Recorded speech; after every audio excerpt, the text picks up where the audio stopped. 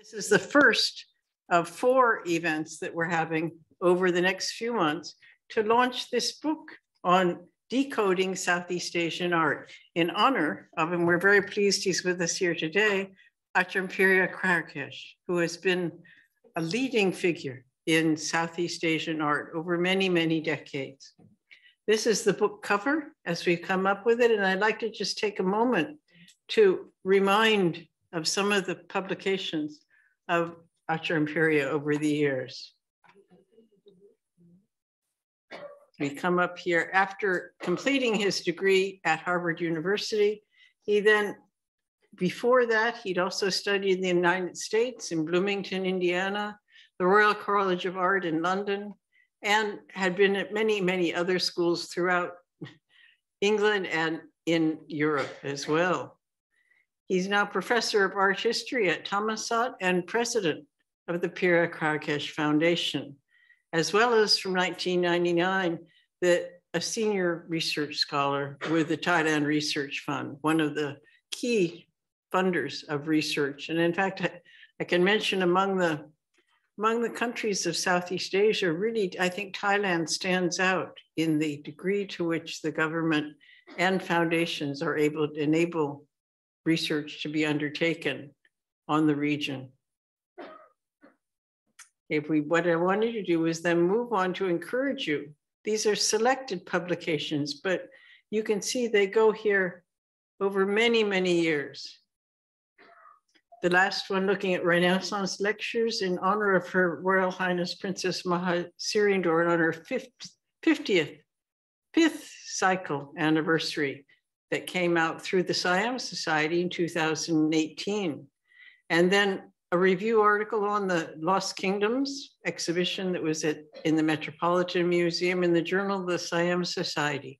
And you remember earlier in his CV, there's been many, many links through I think one of the oldest, perhaps, and certainly most eminent research societies, the Journal of the Siam Society in Bangkok. And then going back to Prapatom Chedi, other articles, selected articles on the occasion of another 5th cycle anniversary, more review articles, and then this book, our current book, which is coming out soon, is going to be published by River Books in Bangkok.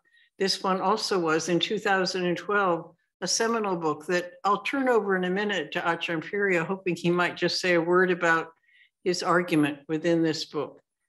I think it stands apart and in also following his very distinctive voice throughout his long academic career.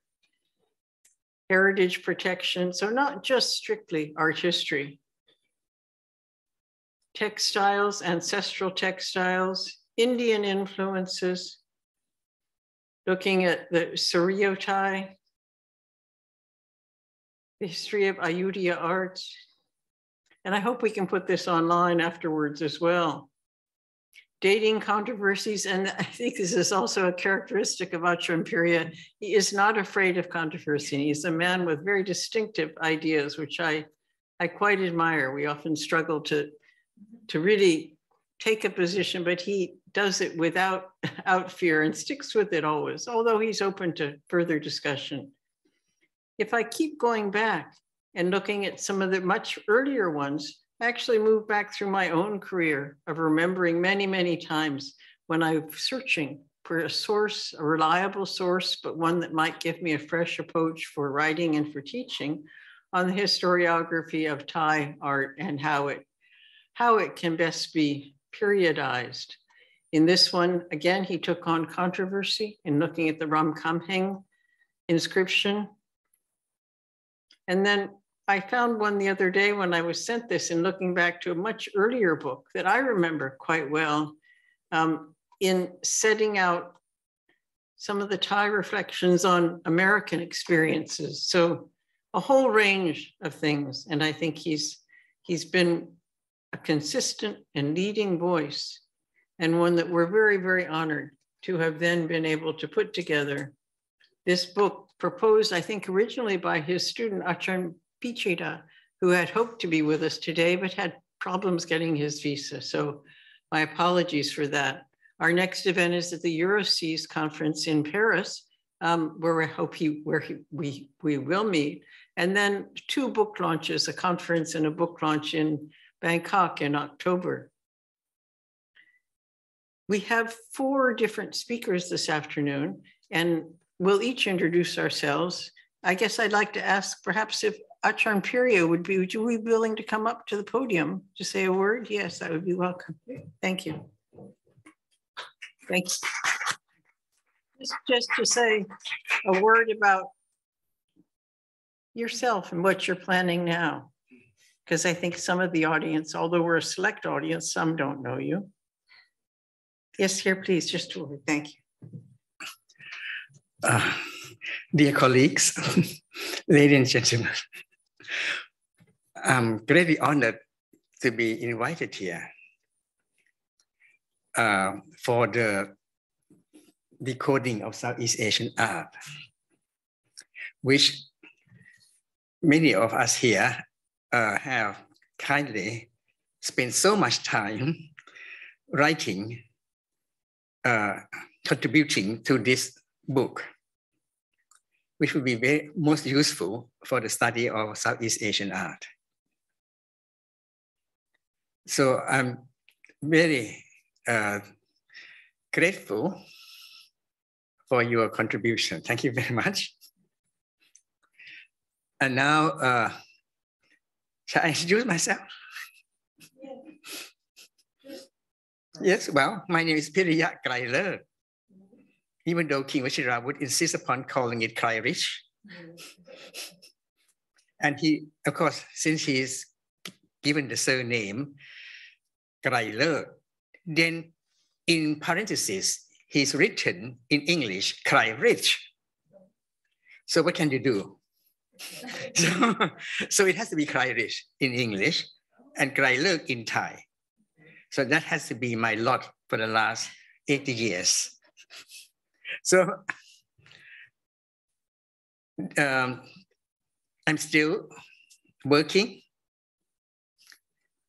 I hope I will finish my next book, which is it's art history of Ayutthaya. But one of my friends who is helping me with the foundation suggests that if you want to write a book on art history of Ayutthaya, why don't you include Sukhothai in it as well? And it's a wonderful idea. I never thought of it. But since I have been writing the Sukhothai and what the Siamese call Mueang Nea, or the northern part of the country, Sukhothai is Sawankalok and Kamphaeng Phet, they're all, which I have been working all these years to say it is part of Ayutthaya kingdom. So when you write this book, why don't you include it in? So I said, well, what a wonderful idea, I do that.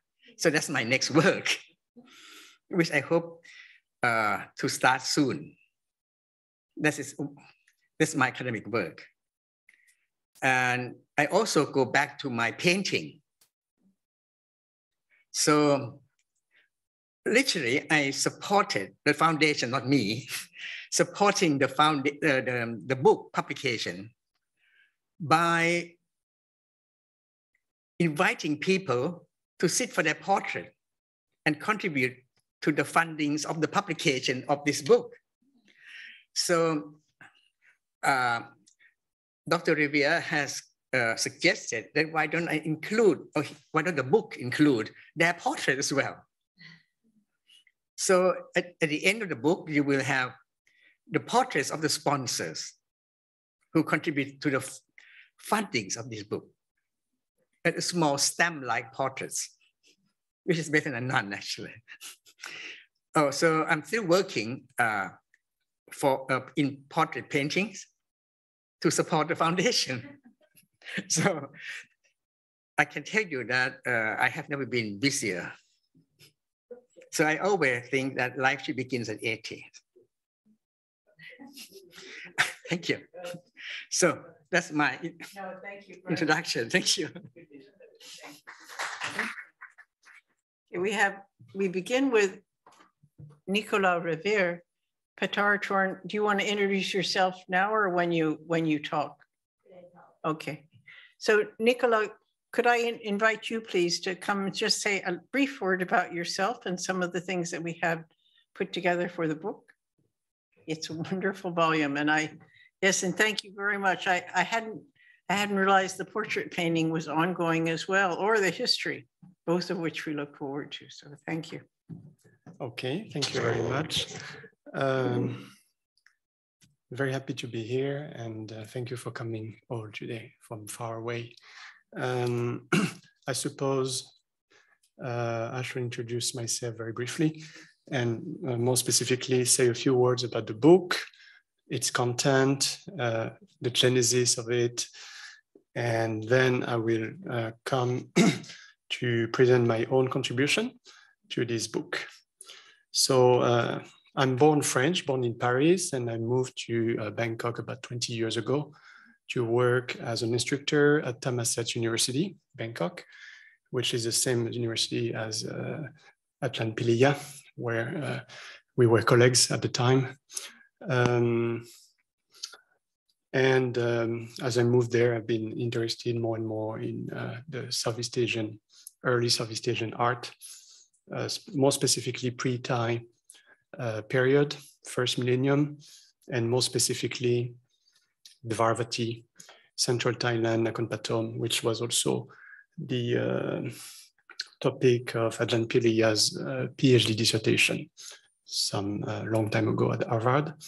So that actually, I follow the steps of Ajahn Piriya, and we may sometimes disagree, but that is fine.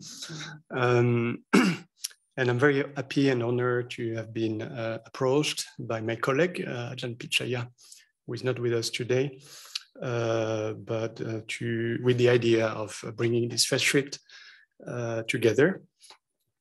And it's nearly ready. We have a mock-up copy here, if you'd like to have a look when we have a break. It's going to press next month. So just in time for Ajahn Piriya's birthday next month.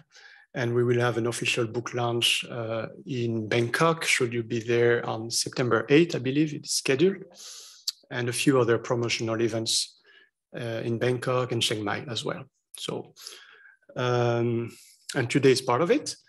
I would call it a soft launch, book launch. So here's the flyer. You can have one of those if you don't have one already. And perhaps I can say a few words on the contributors and the contributions, as you can see here.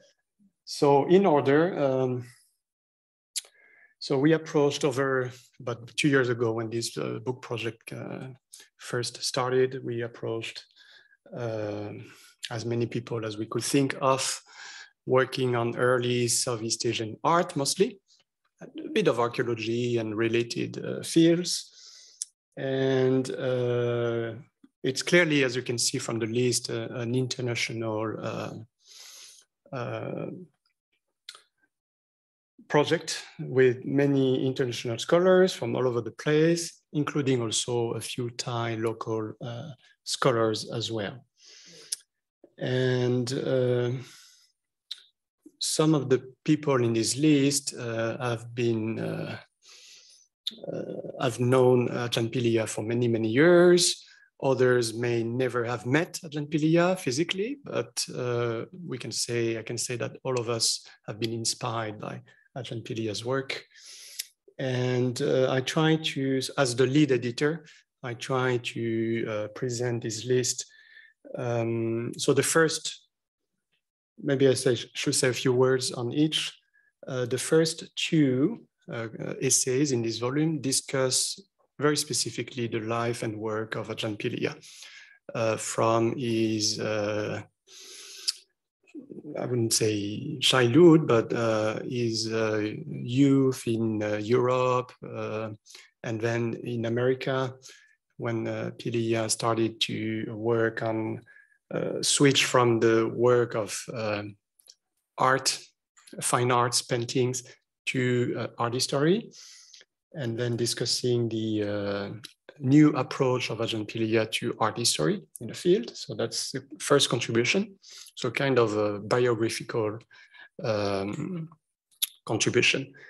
And the second, similarly, but more focused on the few years where Ajahn Piriya were as a curator of Asian art at the National Gallery of Australia in Canberra. Okay. And then we're moving randomly on, but more or less chronologically, from the very ancient period, from the Bronze Age, as you can see, with Dr. Paul on the so-called frog drums of Southeast Asia, sometimes called Dongson drums. So we have a nice contribution here. And then moving on to the territory of Indianization and, you know, the movements of Buddhist art from India to Southeast Asia with Dr. Brown.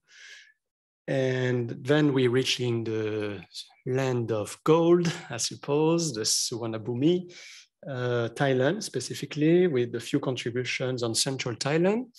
So one by architects on the site of Pong Tuk in Kanchanaburi province. So that's more or less an architectural study with new interpretations. And then myself, which you will hear in a moment. And then moving to southern Thailand, peninsular Thailand, the region of Sating Phra and Nakhon Si Thammarat on different aspects. So Vaishnava imagery in the first case with Dr. Paul Levy. And then a look at the chronicles, the traditional text discussing the coming of the relics of the Buddha into Nakhon Si Thammarat by Ajahn Sam or Wanasan. And then we are still in maritime Southeast Asia discussing the iconography of Avalokiteshvara, so focusing on the tiger skin that you may see sometimes on the dhoti of Avalokiteshvara images. Then moving to Central Java with a study on reliefs, new interpretation of the data from the reliefs in Borobudur and Prambanan by Dr. Ong. And then back to Thailand, the Northeast, and including Laos and Cambodia, with Dr. Murphy discussing the Sima stones, a topic which was dear to Ajahn Piriya as well. He has been working on that too. And then with an excursus into Upper Laos with Dr. Lauriard, who will be in Paris next week, in a few days, discussing the possibility of Khmer influences in Upper Laos in pre-15th century. And then we have Dr. Sharrock discussing the iconography of Amitābha in Angkor, and Dr. Sharrock will be with us in a moment. And then Elizabeth Moore, Professor Moore, who will make her presentation right after me on the relic traditions in Myanmar or around Bagan area, upper Burma. Dr. Chatula Wong from Silpakorn University in Bangkok, an architect, is focusing on the Ananda Temple at Bagan. Then we have Dr. Baptiste from the Guimet Museum in Paris, who is reassessing, reconsidering, I should say, it's a kind of historiographical review of the works on the Brahmanical bronzes, whether they are from the Sukhothai period or the Ayutthaya period. And then we have Dr. Listopad focusing on the reign of King Narai, the second half of the 17th century, during the Ayutthaya period, and the influence of Iranian or Persian influence at the time. And then we have Chris Baker and Professor Pasuk, husband and wife, discussing the murals traditions in late Ayutthaya period. So where am I? Okay, Ajahn Pichaya from Chiang Mai University, continuing in the late Ayutthaya period, discussing the temple arrangement and focusing temple architecture in late Ayutthaya period. And then Ms. Pim Papai and husband Jeffrey Sung discussing the ceramics, Sino-Thai ceramics of the late Ayutthaya period. Dr. Woodward from the Emeritus Curator from Baltimore, Walters Art Gallery, discussing Benjarong, new interpretations on some Benjarong work from the early Ratanakosin period, or early Bangkok period, if you will. There is also a fine appendix to that by another scholar discussing the one of the inscribed, the Benjarong inscribed in Arabic with the date. So that's quite interesting too. And then we have Professor Lefferts and Louise Court discussing stoneware production, mostly in Isan, Northeast Thailand, and a bit to Laos as well, from the 19th century onwards. And Lidom Lefferts will be with us in Paris in a few days. And Olivier de Bernon, Professor de Bernon, a Khmer scholar, mostly textual scholar, but it was quite interesting to have his input on legends concerning god Ganesha, you know, the elephant-headed god, and some legends from Cambodia to understand the imagery as well. And Ajahn Pat here present, discussing the iconography of the earth goddess, Pame Thorani, and she'll be giving a presentation later today. And Dr. Rone discussing the monkey character in the Ramakien or Ramayana, Thai Ramayana, moving from Thai or Siam at the time and Burma, the iconography of two sites. Ajahn Supamon from Chiang Mai University is discussing Western influence in late 19th, early 20th century in temples and buildings in the north, mostly Chiang Mai, but also Keng Tung in today's Shan states. And then Professor Boats will discuss old photographs from the years of 1865, 1866, that is during the time of King Mongkut or Rama IV, and what we can tell about these old photographs.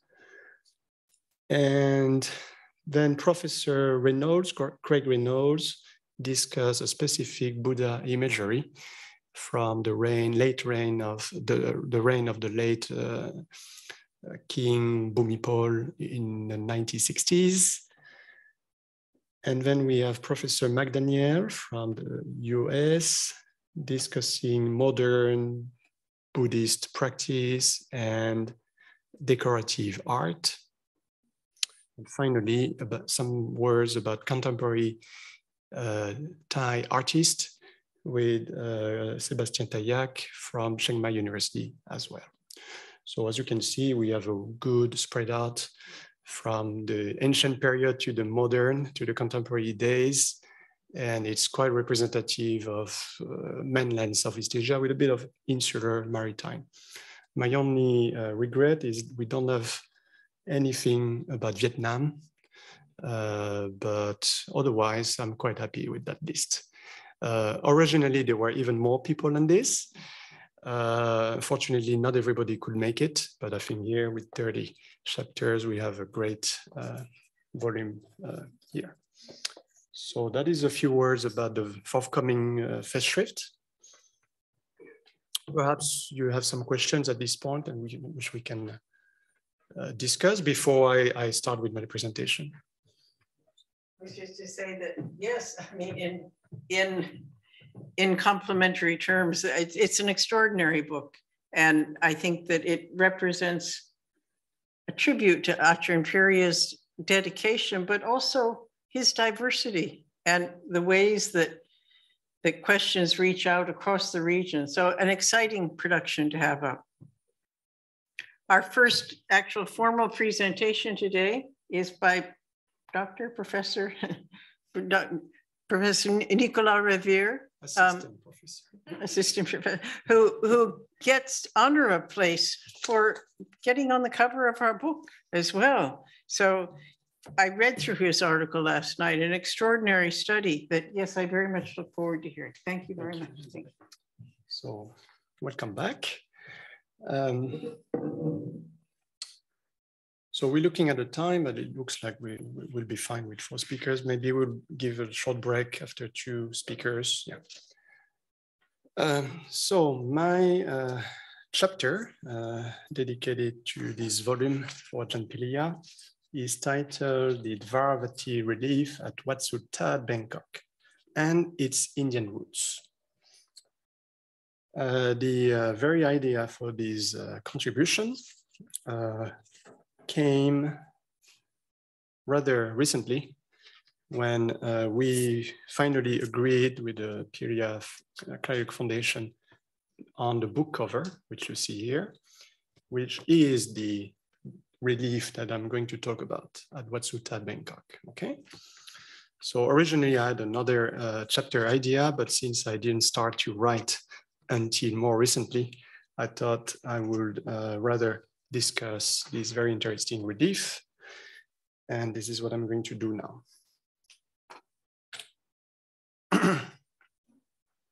So probably many of you who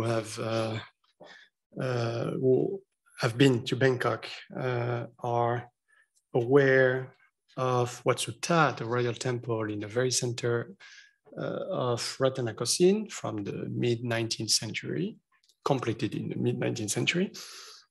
And as you enter the main vihan or vihara, audience hall, as we can say, and as you look at the main Sakyamuni image, if you turn around on the back, you would see incrusted on its base the relief that I'm going to talk about.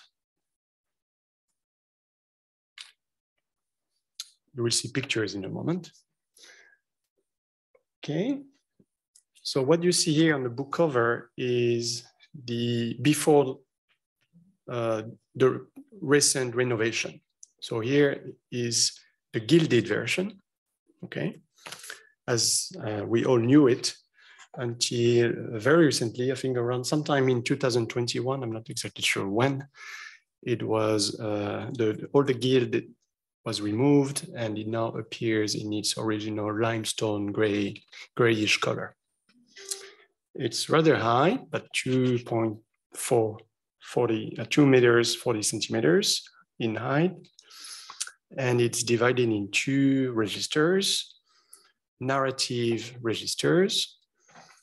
The first register, which is the lower register, you have to look from bottom to top, moving upward, is depicting the story or episode from the life of the Buddha called The Great Miracle, okay, Mahapatyalaya in Sanskrit, at the city of Shravasti in northern India, or Jambudvipa as we know it in text. I'll come to more details about it very soon. And as you move upwards, it's divided by a bar. The upper register shows you the Buddha enthroned on the seat or the throne of the Lord of Gods, known as Indra, or chakra, or saka, or pa'in, depending on different pronunciation, different languages, the Lord of Gods, in its palace, on top of Mount Meru, on the heaven of the 33, called Trayastrimsha in Sanskrit, or Tavatimsa, or Tavadun. And what is the Buddha doing there? He is basically teaching to the gods, the devas, and also to his deceased mother, Princess or Queen Maya Devi, who passed away about 7 days after the Buddha's birth. So we are told in the text, okay? So again, sometime during the life of the Buddha, a great miracle appears. This is the lower register, after which the Buddha is said to have ascended in 3 steps, 3 strides to the heaven of the 33 to teach the gods and to teach the Dhamma to his mother as well.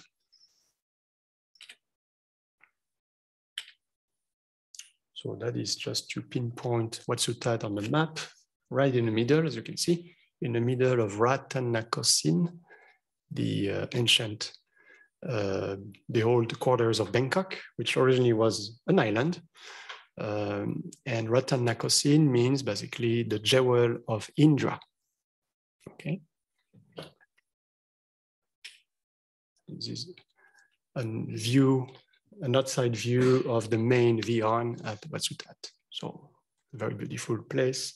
You probably have been.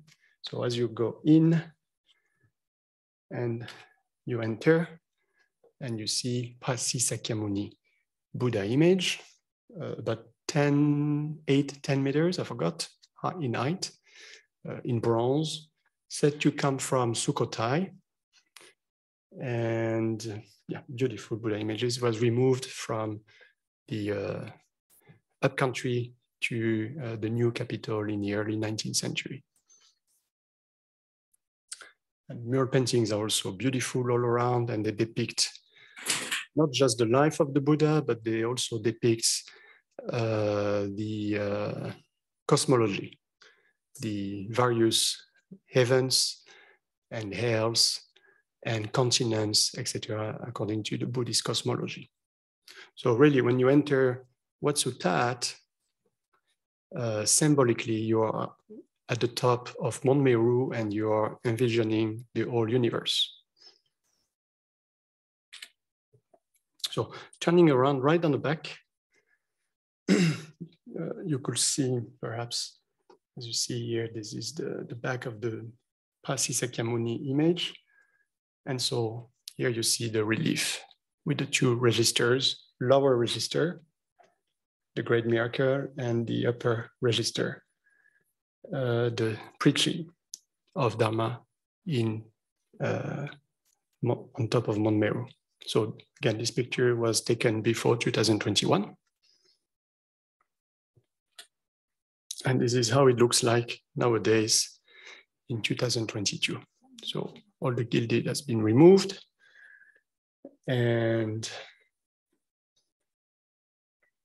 I will show you some close-up photographs. So here you see the lower register, the Buddha preaching.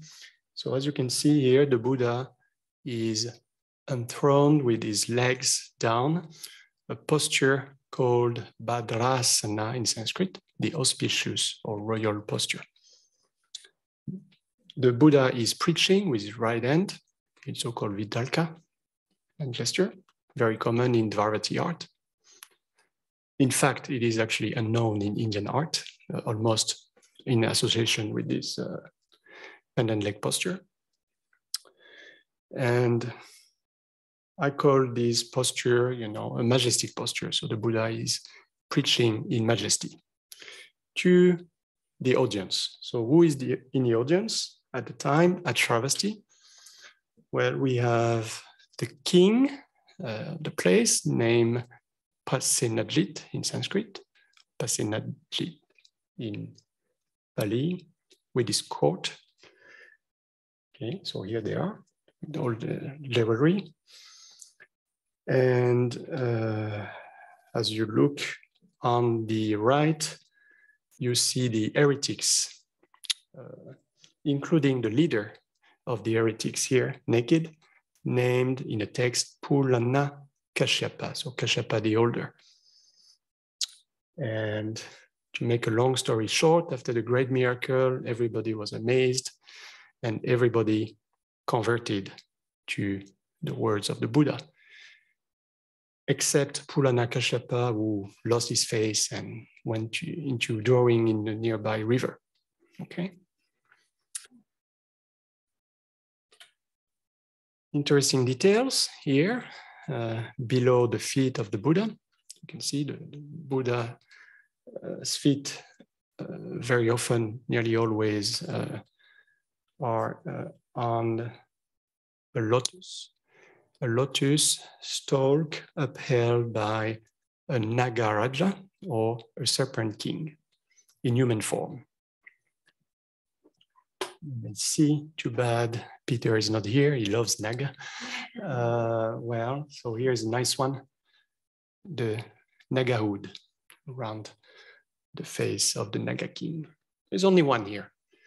And as I will show you in the text, there should be two.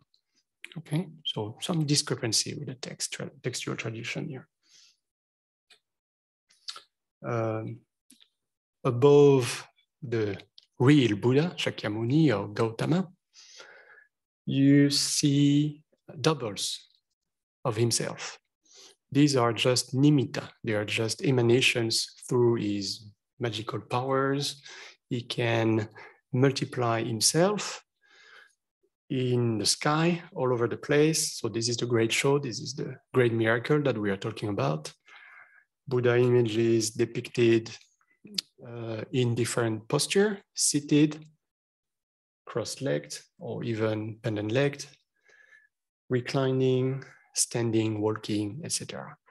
And all of these Buddha images are in a posture of preaching or meditating and so on and so forth. You can even see a bit to the top left and the top right, Buddha images actually touching the sun and the moon. So this is how far this multiplication of Buddhas goes into the sky.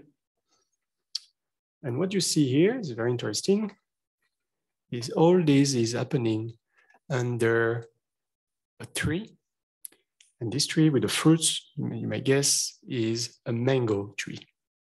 Okay, important detail. The upper register, here again, the Buddha enthroned, and this time the Buddha is not enthroned on earth, he's on top of Mount Meru, so basically it just kicked out the Lord of Gods from his throne, that is Indra, and the Buddha is sitting literally in place of Lord Indra. And he's preaching to the gods, attended by fly-whisking attendants here. And his mother, seated on the lower left. Interesting detail, because the text say the mother, Queen Maya Devi, when she was reborn, was reborn in the heaven of Bodhisattva and Tusita as a male. But here she's represented as a female. So these are some of the details that are quite interesting.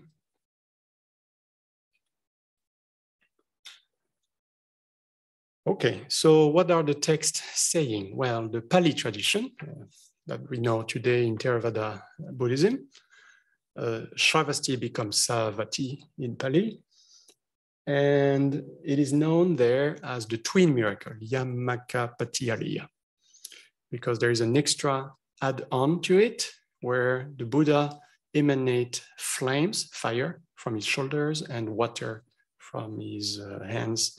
And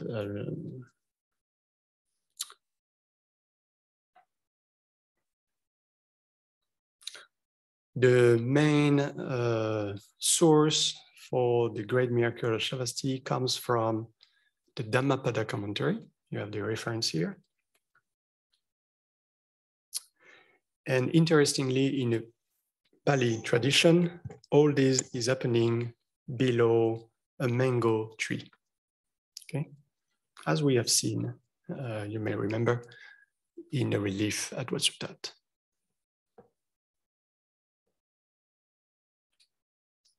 So here is a modern depiction of a great miracle at Dvāravatī. This is a mural painting from Wat Suthat, which I took. And Wat Suthat, you have depictions on the outer walls of the life of the Buddhas of the past. So not just one Buddha, not just Siddhartha Gautama, but all the past Buddhas before him. And basically the story repeats itself. It's basically the same episodes, just happening at different time in succession.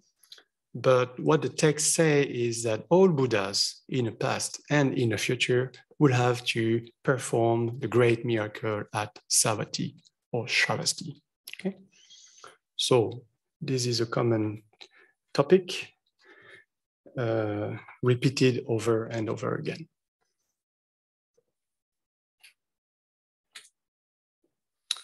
Looking at other traditions in Sanskrit, we have a nice recension collected in the Dvāravati, the divine stories. One chapter of it is dedicated to the great miracle, and that is the Sanskrit version. And there are some major differences with the Pali account. The differences between basically the Pali and the Sanskrit tradition here is that the mango tree does not appear in the Sanskrit tradition here. However, the Nagarajas appear in a Sanskrit tradition too, normally, known as Nanda and Upananda, beholding the stalk of the lotus under the feet of the Buddha. And the Nagarajas don't appear in a Pali account. And there is a passage here, I underline with my emphasis, that specifies the posture of the seated Buddha as he was performing his great miracle. So this is the translated version, and the Sanskrit passage, which was important to me during my research on postures of the Buddha, Bhagavan Paryanka Nishana, translated as the Buddha sat in Paryanka. That is the Sanskrit term. Now, what is Paryanka? In this context, narrative context, is clearly cross-legged. Okay? So the Buddha was supposed to sit in a cross-legged posture and then make his performance. So that is what we have in the Sanskrit account published in the Dvāravati, collected in the Dvāravati. Okay. But what we have here in central Thailand, again, I forgot to mention the Wat Suthat relief we have today in Bangkok, of course, does not come from Bangkok. It originally comes from Nakhon Pathom, and it was brought over in the mid-19th century into Bangkok, just like this one. This is another example, also coming from probably Nakhon Pathom. I think it says that to come from Wat Shin Ayutthaya, I couldn't find this place. And I'm a bit cautious, but most likely, again, originally this relief came from the area of Nakhon Pathom today. It represents similarly the great miracle of Shravasti or Dvāravatī, very close to the Wat Suthat relief with some slight differences. The Buddha is similarly enthroned, pendant-legged, the right hand gesture, preaching, with the audience of royal audience to the right, the heretics to the left of the Buddha at his feet, and the mango tree. Here. You can see a mango tree, or it looks like it's quite same. Incidentally, there are a few miniature replicas of these stair from Nakhon Pathom. This is from the Met, a replica, probably a modern artifacts. Okay. Now, the main point is here, before I turn to the Indian material, to look at the roots of this iconography, is that to sum up what I've seen so far, it looks like the Wat Suthat relief. Here draws its inspiration from various sources. So this, we have to think, it could be textual sources, but we just don't have the text, original text anymore. We cannot say that it came straight from the Pali Canon, doesn't work. Even though we have the mango tree appearing here, there are some other details that will tell us that it cannot be the Pali Canon. It cannot be drawn directly from the Sanskrit account known as we have it today as well. So it's a mix. It's a mix of Sanskrit, Pali. So there's two possibilities in my view. Either it comes from another text, if such a text existed, but we don't have it anymore. Or more likely, it was just a mix. The artist didn't really follow the text. And perhaps we had to think of oral tradition as well, okay? And so the main message I want to convey here is that the sources are not known, but probably a mix of different things. And interestingly, for my work is the posture. I want to focus on the posture of the Buddha enthroned as a king or even as a god. And for this, I have to go back to India. Mainly from the Western India, the caves of Ajanta. I will look at a few examples from cave 2, cave 16 and 17, where the great miracle of Chirapravati is depicted, where the Buddha's teaching of the Dharma on top of Mount Meru is depicted, and also the successive episode when the Buddha is descending from Mount Meru at Samkashya, according to Indian tradition, because all of this is a cycle, same cycle, okay? It is said that at the beginning of the rainy season, the great miracle at Chirapravati appeared, then the Buddha took 3 steps, climbed up on top of Mount Meru, spent there a rainy season, 2 months, and at the end of the rainy season, he came down on earth back at Samkashya. Okay, so one cycle, narrative cycle. So this is, unfortunately, I don't have original photographs. They are very difficult to photograph and they are a bit faded. So I will only show line drawings here. From cave 2, Ajanta, dated from the 3rd to the 4th quarter of the 5th century, according to Walter Sping's short chronology, which I follow. So this is a mural painting probably depicting the great miracle at Chirapravati, as we see from the number of Buddhas up in the sky and the main preaching Buddha here with other attendants. You will notice that the main preaching Buddha is always in Bhadrasana, the majestic posture. The only difference with Dvāravatī art is the hand posture. In India, you will have the 2 hands at the chest level joined together, the so-called Dharma Chakra mudra, whereas in Dvāravatī art, it will be always the right hand. Here we can take a parallel with Canary, an example from Canary Cave 89, perhaps slightly later, Canary north of Bombay, where we have an example. Maybe this is also a depiction of the great miracle.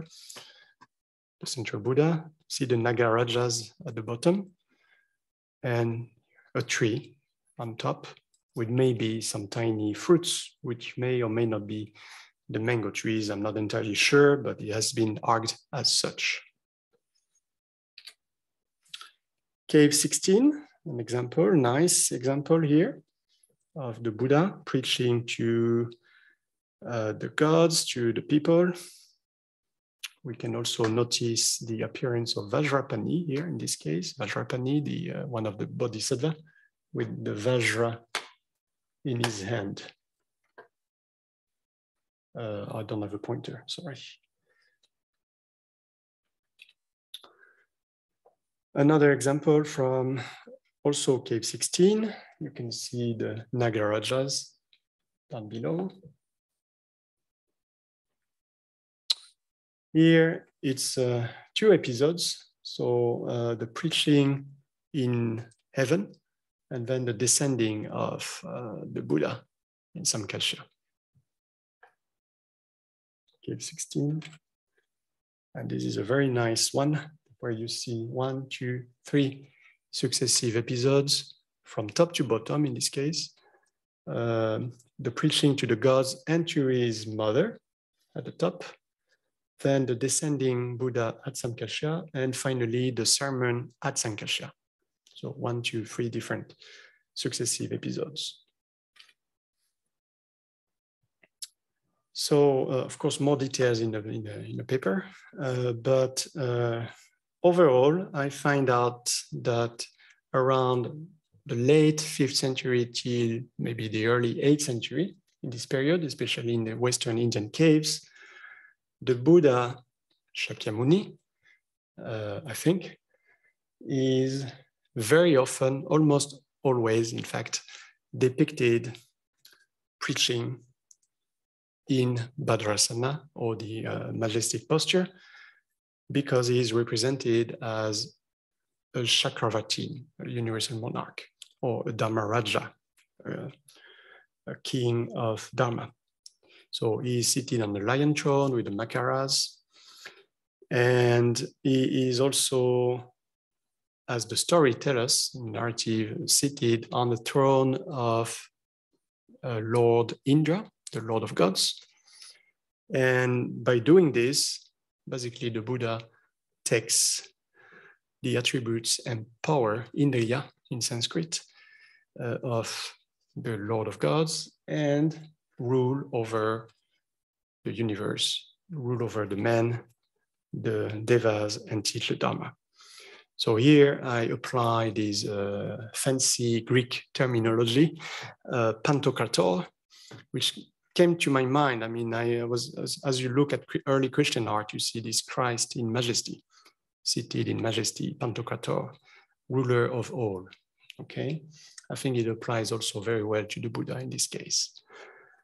And here is one fine example from another cave in Maharashtra, Karla, could be late 5th, early 6th century, where you see the majestic Buddha, Pantokrator, preaching probably on top of Mount Meru, uplifted by the Nagas, Nagaraja, down the bottom.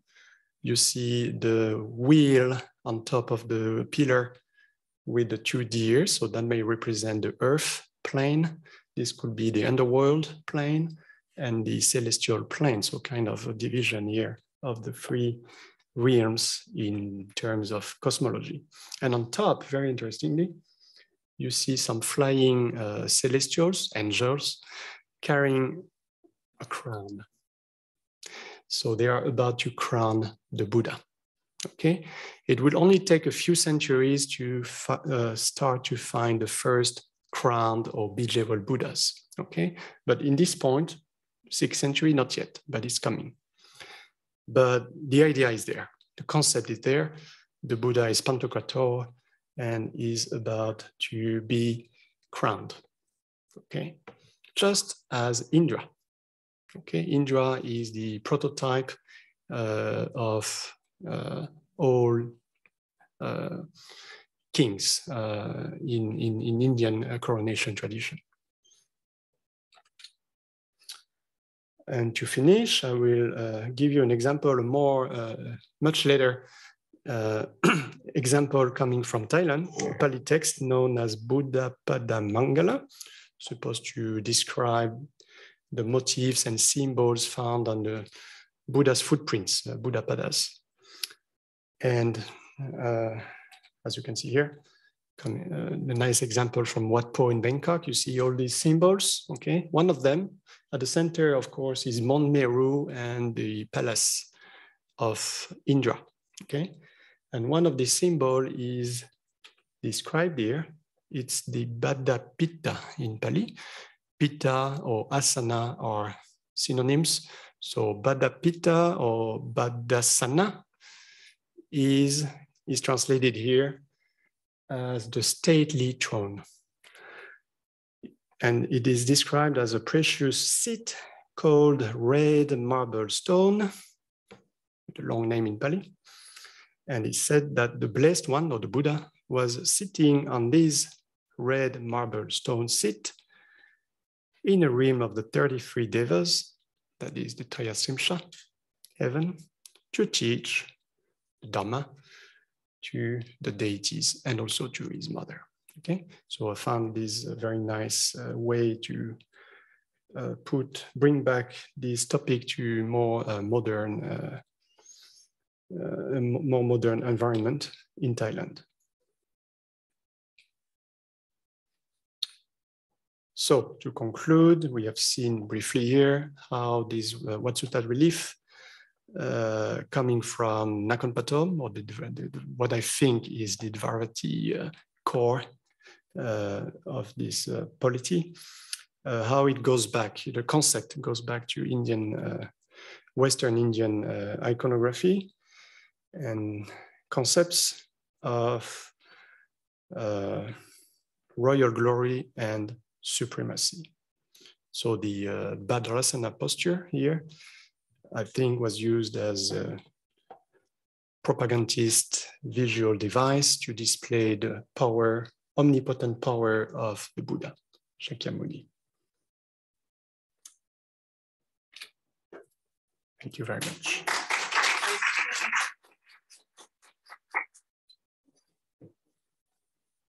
Nicolas, we have some questions now. Comments. Perhaps what I would suggest is we could have a few quick ones, pointed one, and of course, I'd love to hear from Ajahn Piriya. And we can save some time later on at the end for more general discussion. Okay? So a few minutes, please. In my invitation letter, I was asked to be a discussant. So I had to do a lot of work. So excuse me, since I have to do my duty as a discussant, I, of course, well, I don't have to tell you what a discussant is supposed to be doing, but one of the things is to suggest discussions and what he could improve upon, or he could take a different view and all that. So to start the thing, this is my duty.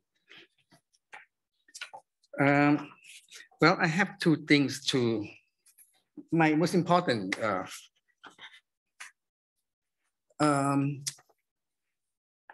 comment on Dr. Revire presentation or article is, shall I quote him in his words? May I? Quote, this is on the iconography. Quote, this also confirms that we are unable to attach the hybrid iconography found in these reliefs to a particular Buddhist tradition, and even less to a specific sect or Nikaya, such as that of the Moon Sarvastivadin. So dear to Ajahn Piriya. Thank you. Well, you mentioned me, so I had to reply. And well, I agree with you that it's a hybrid iconography. But you, being a wise scholar, do not step in. When my being a fool step in where angel fears to tread. Got it? You wisely said it's a hybrid. And it's a confusion of the artist. The artist, this is it's the same sort of thing, but this is when you're using Indian. But it is applicable to what we're talking of this relief. The artist at Ajanta, first, then Kanheri, and later in the Pattaratorn, may have confused or combined some elements of narratives belonging to different oral or textual tradition and sources. So this is a wise man said, he would say that. But a fool would say, I would say, the Sanskrit version, the Divyadhana, should belong to the Mula Savastivadin, which I love. And the Mula Savastivadin should have come first into Thailand, present-day Thailand, before the Theravadin, which I already stated in the rules of Thai art anyway. So I would say that the earlier tradition persisted when the newer tradition, the Theravadin, come along. And so they combine together, not out of confusion, but out of tradition. Thank you. So I've done my duty. Oh, thank you. Thank you. Well, I will do you too, Professor. That's Althea's question. Thank you. Well, you have the microphone. Yes, I know. Maybe other people have questions too. Mine are actually quite simple. I was just interested, who can decide to strip this panel of the gold plating that it has had? It was just no idea. Quite extraordinary, right? Because it was so nicely built in, and when I saw it, it's a few years ago. It sort of looked fine. So I thought that was interesting. Also, I would like to know, does the mother in all texts turn into a man when she's in Trisastrimsa heaven, or just in some? In the Mahayana versions, would she also turn into a man? Okay, so on renovation, I'm not sure who asked. I suppose the abbot. The abbot, yeah. The abbot. And there's been some renovation going on at Wat Suthat and in general in many temples, especially during COVID. So that I don't know. Now, the thing about, I haven't checked all text, but at least the Pali tradition, it says she turned into a deva or devada, I can't remember the exact term, which is ambiguous. I mean, normally devas are always born as male. Okay. Born as male. There's no such thing as female deva. But there is a paper reference to an article that discussed this issue precisely with probably many more details. Okay. So I can share that reference to you if you like to. Yeah, that'd be interesting. Pursue that. Yeah, that's interesting. Yeah. So that was just interesting to see that sometimes the art and the text makes corrections, or maybe we just don't know enough to say about what the text originally meant to say. Female or male, yeah, because it does go to teach his mother. Yeah. How you understand the language, the Pali, and the grammar. Yeah. Yeah. Can be ambiguous. Mm-hmm. Okay. Elizabeth, would you like to?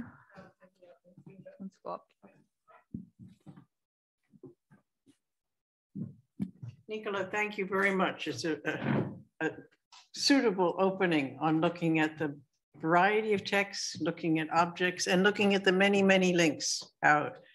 I also wanted to say a thank you to Acharya Piriya for his comment, his discussant comment on tradition, because that's where my paper, which comes next, comes in. So I'll go ahead and move on to my own presentation.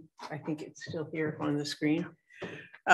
We've all been introducing ourselves very briefly and our connections to Thailand and to scholarship in the region. My own go back many, many years. My father was actually born in Myanmar, in Burma. He was a Baptist missionary. So my first visit to Burma was way back when I was living in Singapore in the 1970s.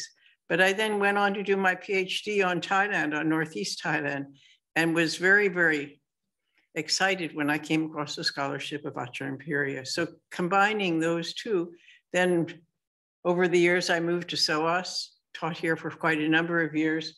And more recently, I've been focusing my study as a professor emeritus in looking within Southeast Asia.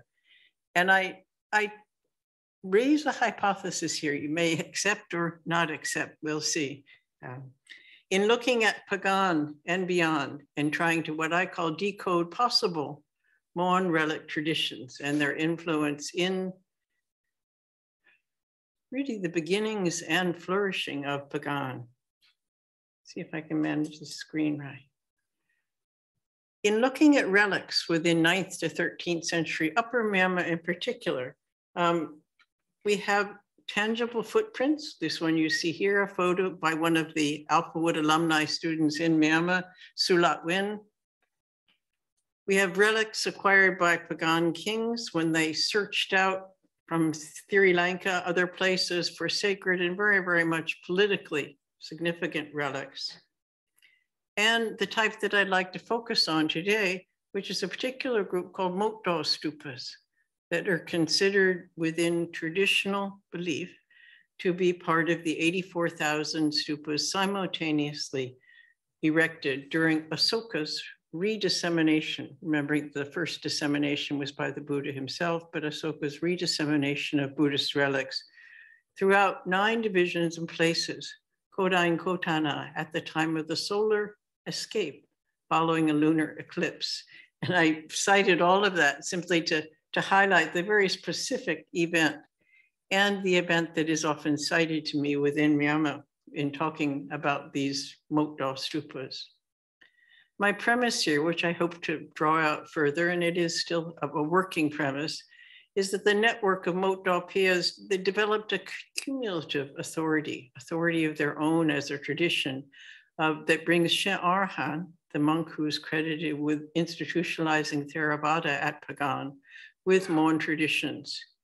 And I'd also argue that this is possibly independent of its doctrinal textual roots. If we come back to the community of 84,000 stupas, coming of course from the number coming from the sections of the Pali Canon, there are various sources, the Sanskrit Asoka, Badana, Buddhavamsa, and the Mahaparinibbana Sutta. But within the Mokdo stupas, I believe these have been very much merged with what we might call local social memory, the narratives of community sustenance over many, many hundreds of years. This is from one particular stupa the Mogun Pea, the Choksa, recording Asoka's rededication of the relics. And this, if you read the Burmese, comes down to, it was an inscription erected in 1995. And I included it in particular as evidence of the ongoing patronage to these temples, stupas, not temples. In doing this, I try to set out an argument bringing Mon perspectives, and you have down here, see if I can make no, Nicolas, right, the pointer doesn't come onto the screen, does it? Coming down here from the Ton up to the capital of Old Pagan. 2 parts that I'd like to draw out from this. One is what is more usually done in setting up links between the Ton and Pagan, in debating the tangible historical links of Pagan, primarily textual ones, in looking at Mon contributions to the language, architecture, religion, all of which is controversy and continues to be debated. It is generally accepted, although we don't have that much tangible evidence, that Shen Arhan helped with the institutionalization of Theravada at Pagan. And there is a further relic tradition that I'm not including within my argument here, what I call the hair-tooth relic tradition. I'll mention a bit more about them in the next slide. The second one, which I've called line B here, He's looking at local perceptions of the past in the present, not discounting texts, but looking at a different way of understanding the past and understanding the way that the past is relevant to the present in the sustenance of Buddhist communities throughout Upper Myanmar. This comes back to the question I raised earlier, whether Shin Arhat might have been instrumental in introducing the concept and the knowledge of the 84,000 stupas to Pagan. Coming back, looking briefly again at my line A, the tangible evidence. This is one photograph given to me some years ago, but that I like in showing the flatness of the delta areas and the way they move off into the sunset. Within these areas, within the first millennium CE, this is a map that Stephen Murphy helped make for his exhibition, Cities and Kings at the Asian Civilizations Museum. We do have tangible evidence of early kingdoms, one of which would have been Bagan, probably when I showed you down here earlier, the area around Bathane. Can you try to turn my phone off? It's in the outside pocket.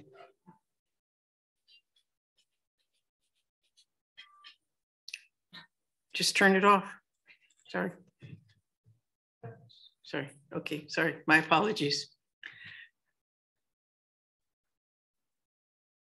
Okay, sorry. All right, the Mon Delta kingdoms. Within this area, there has been some archaeology, but precious little. This is one pit that was dug in 2005, where these farmers were found within what was then a small degraded stupa within farm areas of 3 images of the Buddha. You see them set out here, and these are still kept within the village. They have not been moved to a museum at the request and really at the insistence of the farmers that found them. They are not Mon in style. They're not Burmese in style. They're not Pew. They're quite unique. And to me, they come back to this image here of looking at the kingdoms and probably their maritime connections to Sri Lanka and India. So I just raise this here as one example of the work that could be done on trying to define a Mon culture within Lower Myanmar. Okay. The hair relic tradition that I mentioned is one that's most commonly cited, that of Thona and Uttara, and the bringing at Gawampati, the sage Gawampati's request to the Buddha to visit the tomb, which the Buddha then did, and leaving sandalshin and tooth relics. And through their patronage, this replication into 33 stupas. This is often debated because it's not recorded really until the 15th century inscriptions of Dhammacedi. And the most hotly debated, and it still is interestingly controversial and creates many, many angry people, is the Mon paradigm, primarily put forward by Michael Ong Thwin, sadly passed away not too long ago, but where he thinks the conquest of the Ton, which is accepted within Myanmar chronicles, was a myth, and that the Mons were seen as European, as victims of the Burmans, and the writing was not Mon. Not that Burmese writing did not develop from Mon, but it came from Pew. That Luce's sequence of dark to light temples is incorrect, and there's nothing to do with Mon. So in short, dismissing all Mon evidence at Pagan. It also, in this, dismisses the reality of an archaeology within Lower Myanmar. These kind of studies, in fact, very strongly contradict Ong Thwin's evidence. This is a list of walled and moated sites documented by U San Win within Lower Myanmar, within the Mon areas. These are some of them that he then surveyed, and I surveyed quite a number with him. This is him here. And this is the Ton, the disputed capital, where climbing with him over the walls and moats and looking at the artifacts, there's very, very strong evidence. So that the contribution of Lower Myanmar to Pagan. That's one argument, and it's an interesting one, and I wanted to just bring it forward here. But the main thrust of my article is in looking at line B, that I called it, relics at Pagan and beyond. What you see here on the upper right is a map of the different monuments at Pagan, and on the lower right, a relic chamber found at Thiriketia, Sri Kshetra, one of the Pew sites. All these temples and many more that are just mounds on the ground have relics, of course. And in my mind, they very much focalize veneration within the consecrated space of the relic enshrinement. They're unseen, so I'm not going to show you relics. They're unseen, but the places where they are kept act to visualize the narrative in relationship to community support of place. We don't even have at Bagan, which you see here from Sri Kshetra, a Pew site, the finding of relic chambers. The Shui Mokdo that I want to talk about are known by their places and the communities that have sustained them and the way that they're visualized through social memory. I think there is also a further association with Shin Arahant, a dimension of him that is not drawn out in these earlier, the textual ones of did Shin Arahant bring the institutionalized Theravada at Pagan. This is one that is also a living tradition that I'll show you examples of, where the associations, the Shin Arahant theme, are characteristic. You always can identify in the stupa his image, an ordination hall, and a pond. So I'd like to give you a few examples here. This is one at Halin, another Pew site. The site is known as Shui Guji Mokdo. It dates to the time of Athoka. There's a Pew inscription found there with the sun and the moon that's been cited in a recent work on the Pew inscriptional corpus. And there's also later Pagan period inscriptions of 1238 and 1285 with recording donations of the little known kings, King Solu. As you can see, it's in a quite open and not too populated landscape of it's actually outside the walls of Halin, but it's resonant of the local community support, because in contrast to the monuments around it, many of which are archaeologically preserved, it has been continued to be sustained. You see that by the gold stupa and the many shrines around the main stupa. And well patronized. It's one of the most popular in the area. My own acquaintance with this Mokdo tradition did not begin by looking at texts or reading about them in texts and then going and searching out, because in fact, most of the scholarship, the knowledge that I have gained on them has been through colleagues, Myanmar colleagues, word of mouth, speaking to people. I first came across this in 2005 in Dawei, in Lower Myanmar. I was in an ordination hall outside a thane, outside an ordination hall, looking up, and there was a portrait up on the upper part of the wall. It was getting dark. And I said, who's that? It was a figure of a man with a white beard. And somebody said, oh, it was Athoka, Mokdo. I said, oh, okay. And I just accepted it and later tried to investigate. Time moved on. And in 2015 at Tamok Choi Guji, a Pagan period temple uncovered by the scholar Tempawati Uwin Mong, he then took the time and the care to introduce me more to these temples throughout Upper Myanmar. And I really thank him for his help on this. And then finally, which is now hopefully to be published about the same time as our book here, my book called Wider Pagan, an Ancient and Living Tradition, which is being published through CSEAS in Singapore, where I have very important contributions from Tempawati Uwin Mong and Uwin Chine. So my investigation of Mokdo is still ongoing, but one that has been informed by local scholarship and local tradition. So I'll give you some examples here. What have I used, or what has come to me to be able to document Athoka?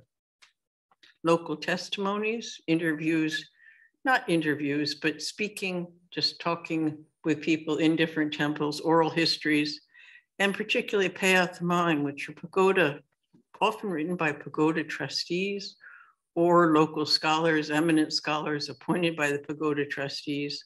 They're often dismissed by archaeologists.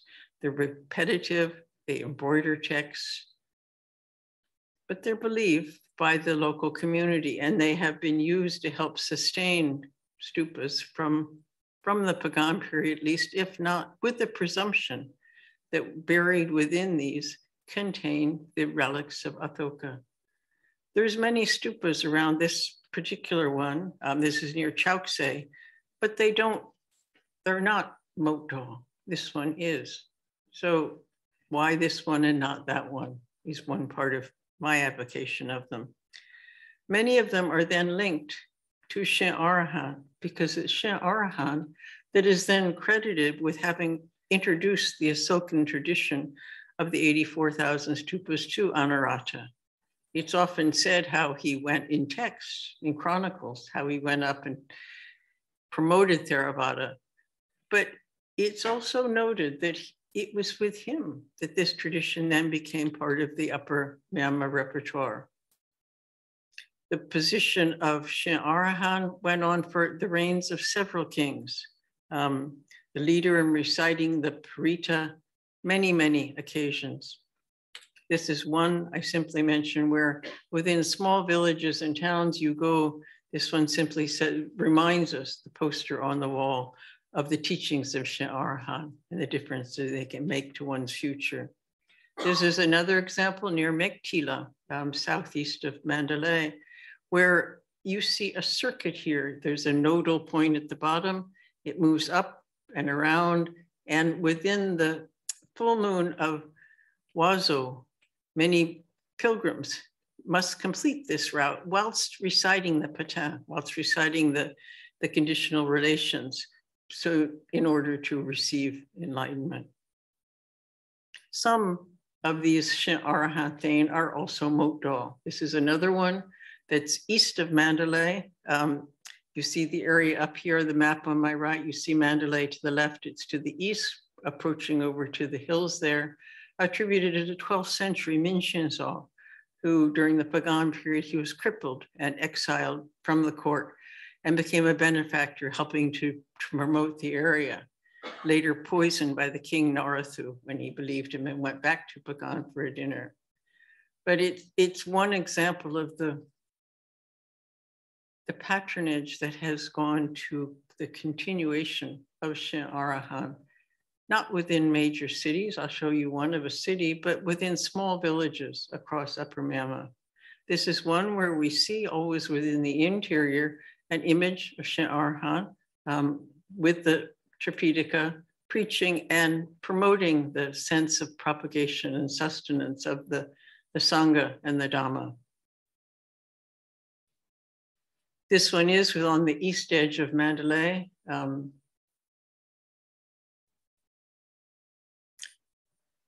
I'm talking about Shin Arahan introducing at Pagan, but what about Pagan itself? Interestingly enough, there are only a few examples of the Mokdal Zedi at Pagan.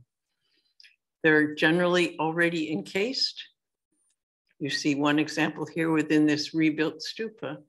And in this map that I included in my article, you can see within the numbers, it's only 8, 9, 10, and 13. So 8, 9, and 10 are in the upper part of the Pagan area, and 13 is there on the south. It's number 13, which is the most well patronized.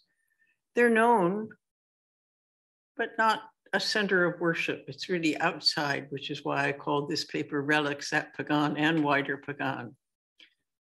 The Mokdal are part of what's a wider study by my colleague Myeonyeon Ong, who's working on his PhD for Silpakorn, very much an archaeologist and an architect who is defining the different types of encased stupas within the inscribed city of Pagan, according to their architectural plan. This is one you see very here, a single encasement, which is by the river, Chowkmiet Zedi, south of Minkaba, taken by one of my students, Theng Theng Ong, at Pagan. Within Myeonyeon Ong typology, it is not the tradition that I'm considering, but the architecture in defining the Mokdo Zedi as being those that have a circumambulatory corridor around the inner stupa, and only those that give evidence. I would argue that there's more criteria that actually work to sustain these. There are a few within murals. This is one of the Thechamuni, the 13th century temple. It was kindly provided to me by Dr. Lillian Handlin. But where we do see, and this in fact is probably one of the 4 eye truth relics that are found at Bagan, being worshipped by 2 devotees in this rarely preserved painting. At Bagan itself, again, thanks to Theng Theng Ong, the Mokdo stupas are known locally. They're labeled. This one, if you read the Burmese, simply says it's a Mokdo Zedi, gives its number. The gate is closed, as it often is. And this one happens to be near a petrol station, so which they provide good support. You see, there's even chairs out in front. My obvious point is not to decry the restoration, but to assess and to appreciate the impact of that sustenance over many, many centuries and how it continues today, very, very much so. Particularly at Bagan now, UNESCO has pulled out, and the sustenance has very much, and in some ways, interestingly so, developed locally, not necessarily to the benefit of the archaeological conservation, but the living site is moving back within local communities. This is Shui Mokdo, number 194, where we always see an outer stupa, but inside, and indeed this one gets then listed by Myeonut Ong because we have a small circular ambulatory space around it.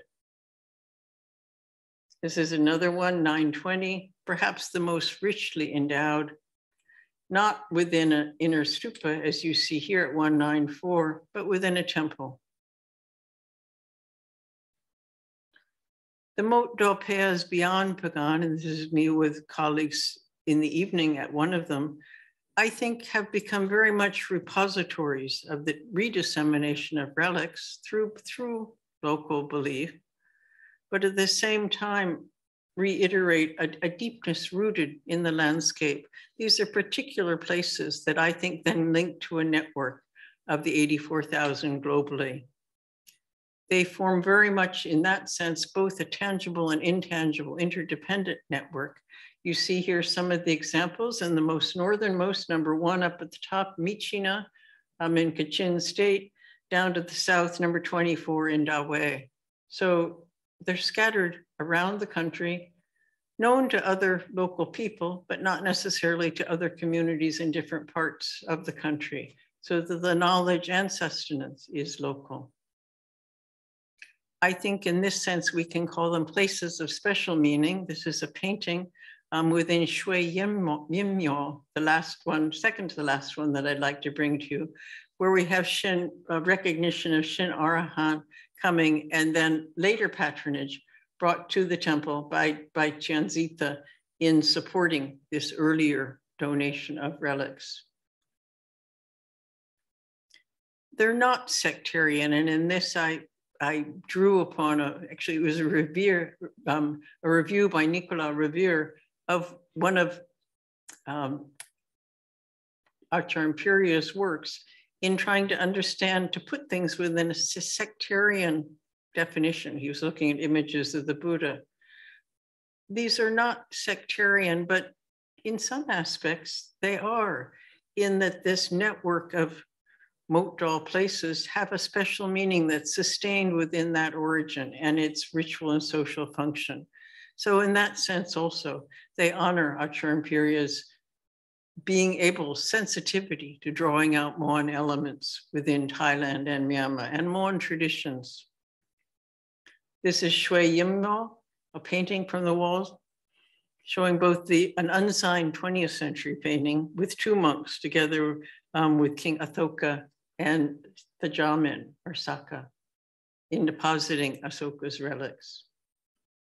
The history of this Mokdo pagoda then has a later part to it when Shen Arha is returning to Bagan from the Shan Plateau. He passes this way, it's a small ruin stupa at that time, and finds a mound that he'd previously supported in a previous life.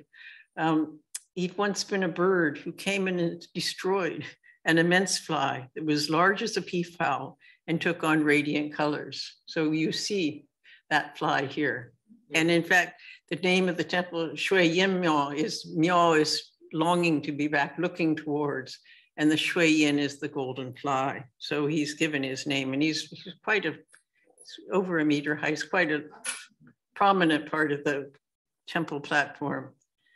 Shui Yin Miao also supports nearly life-size sculptures of different patrons, King Athoka, Shen Arhan. Here's the stupa itself. So you look at the stupa, you wouldn't know. There's no way to know without having been introduced into the local history that this indeed is a Mokdal stupa. The same thing with the Shui Thaindal, east of Chokse, which is attributed to Anurata, where we see this beautifully maintained. And also we see within this guardian cage that you have down here on the right, there is one of the original Thain, or the ordination hall stones dating back to the time of Anurata. And it was notable to me that there was the interest and care to not just preserve it, but to encase it within a chrome cage. The temple again is well patronized. You have here on its outside a large sculpture, 3.5 meters of Anurata. And it's one of the most patronized for its annual ceremony, wish fulfilling ceremony, where coconuts and bananas are brought. So to bring this to a conclusion, these are just the yuaji, the important people of the town, become this line of all the patrons of the living heritage of its deposition of the 84,000 relics. My main underlying point with this is to raise the value, or to raise attention to the living history as a valid source of heritage, and looking not simply at text, but looking at local practice over the years. When what I would say, which I introduced at the start, is the authority of local tradition, that in envisioning the unseen past, I haven't shown you relics, I haven't even shown you relic chambers, but there's a knowledge of those 80, they're part of the wider community, and the local perception of that, linked to Shen Arhan, and not at odds, but very much what one could call an emic view of the Mon contributions to Bagan, in elevating the local history to decode the past perception, because that perception has been sustained not just today, but in the past, in the present, on the ground, in the villages and towns of Upper Mama. This comes back, this is Anurata, the Shui Yin Miao. So I thank you. And I'd like to end with also a thanks and dedication to the late Mon scholar, U San Win, who I noted with his study of Thuwana Bhumi, but also my very great thanks to Ajahn Piriya and the editors of the book for including this study of living culture within our forthcoming volume dedicated to the scholarship of Ajahn Piriya. So thank you. Thank you very much.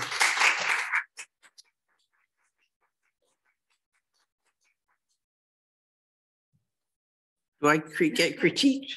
That'd be good. Okay, thanks.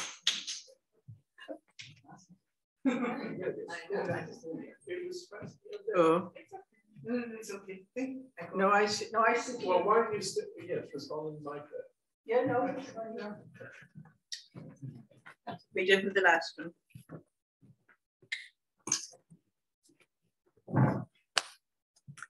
Well, may I thank Professor Mo for her excellent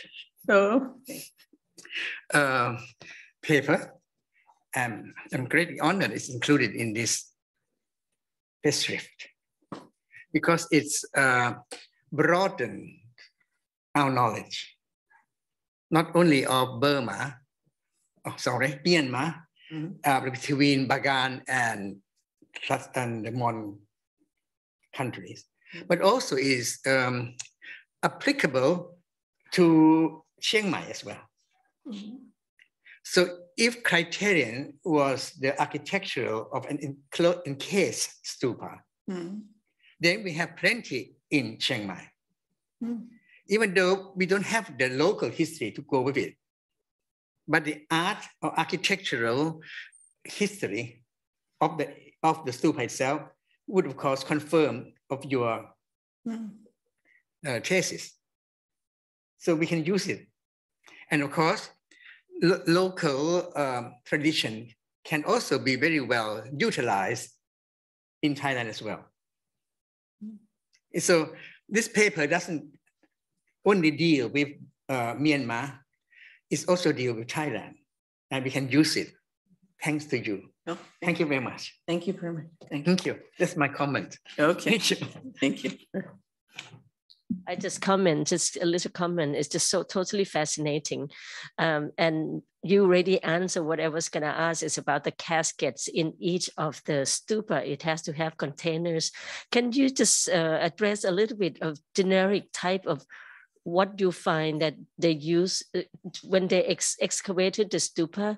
Do they find the container of relics inside? Can you address on any kind of forms that they use in that region?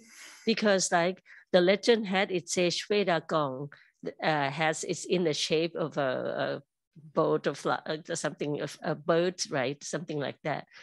Do they talk about it, or have you found any of those in any of these encased stupas? The Shweta, what was the third? The Shweta Gong container of relics, supposedly. Oh, at the Shweta Gong. Yes, but then how about in the Mon region? Have you seen, or do they talk about specific shape of relics, reliquary, right? Relic container. Do we know anything about that? Thank you, Pat. No, it's a fascinating question. No, I have heard that the relics of at the Shweta Gong are floating underneath there's the hair washing stupa, and there's waters because it's in the delta areas, and that they're floating within a casket. There's a small golden casket at the bottom. And somebody was said to have gone there down once and seen it. However, within Lower Myanmar, the only relics I've actually seen are visiting meditation centers within Yangon, where you often see datu. You know, the datu can be simply small pellets or rice-like grains, but the relics can also be. I've been to a number of reconsecration ceremonies where additional relics within the Mon state. One near Chaikatha were reinstalled, and new relics were added to the Chaiktyo Pagoda in 2000. The relics included ones that actually depicted the 8 different directions, so that they aren't necessarily just, you know, rice type relics, but they're usually gold or silver reliquary objects that are then added to the tabana, to the relic chamber. So that I think that, strictly speaking, the relics are small little pieces, but in fact speaking, they also include many, many votive tablets that were interred as relics, and some that, like for example, found in Lower Myanmar in Dawei, where they're inscribed on the back, so that those inscriptions, in a sense, then they become text relics, so that they do reach out to the different types of relics defined by the Buddha. So yes, it's an interesting something I'd like to look at more. Thank you very much. Okay, thank you. Anybody else has questions? Elizabeth, could I ask whether the ceremonies associated with them are going on today? Yes, right. Any interruption in the cycle of ceremonies? I see signs of very large ones there. Are those still permitted under the current emergency conditions?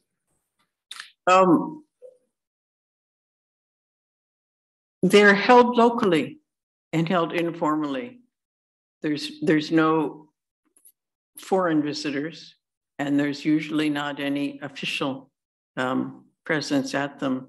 But yes, it was my comment that I think under the present conditions where not only UNESCO, but all international projects that had been building up at Bagan are suspended until something is worked out in the country.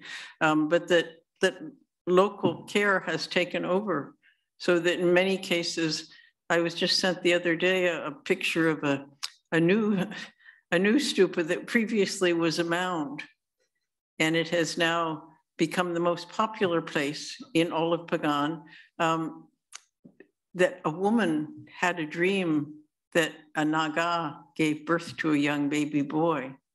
And so there's a large image of a Naga here, and the whole shrine filled with offerings, including candy and stuff for the young child. So that over time, well, sadly, it's also bringing detention and other very difficult things. It seems to have built up a local sustenance, less so the large state ceremonies, which are only attended by those in charge right now. So yes, there's a gap between different practices. Thank you. Nicolas. Sorry, once more, excuse me. Well, I haven't mentioned your, can I quote you again? Sorry. Yes. Yes. Quote, the Moksha Stupa are certainly not sectarian. As Ajahn Piriya advocated. Okay, it is certainly sectarian. It's a Theravada in Buddhism by excellence. Sorry. Yeah. Sorry. No, that was somewhat of a hedge, because by introducing that, I meant to say, well, maybe they are.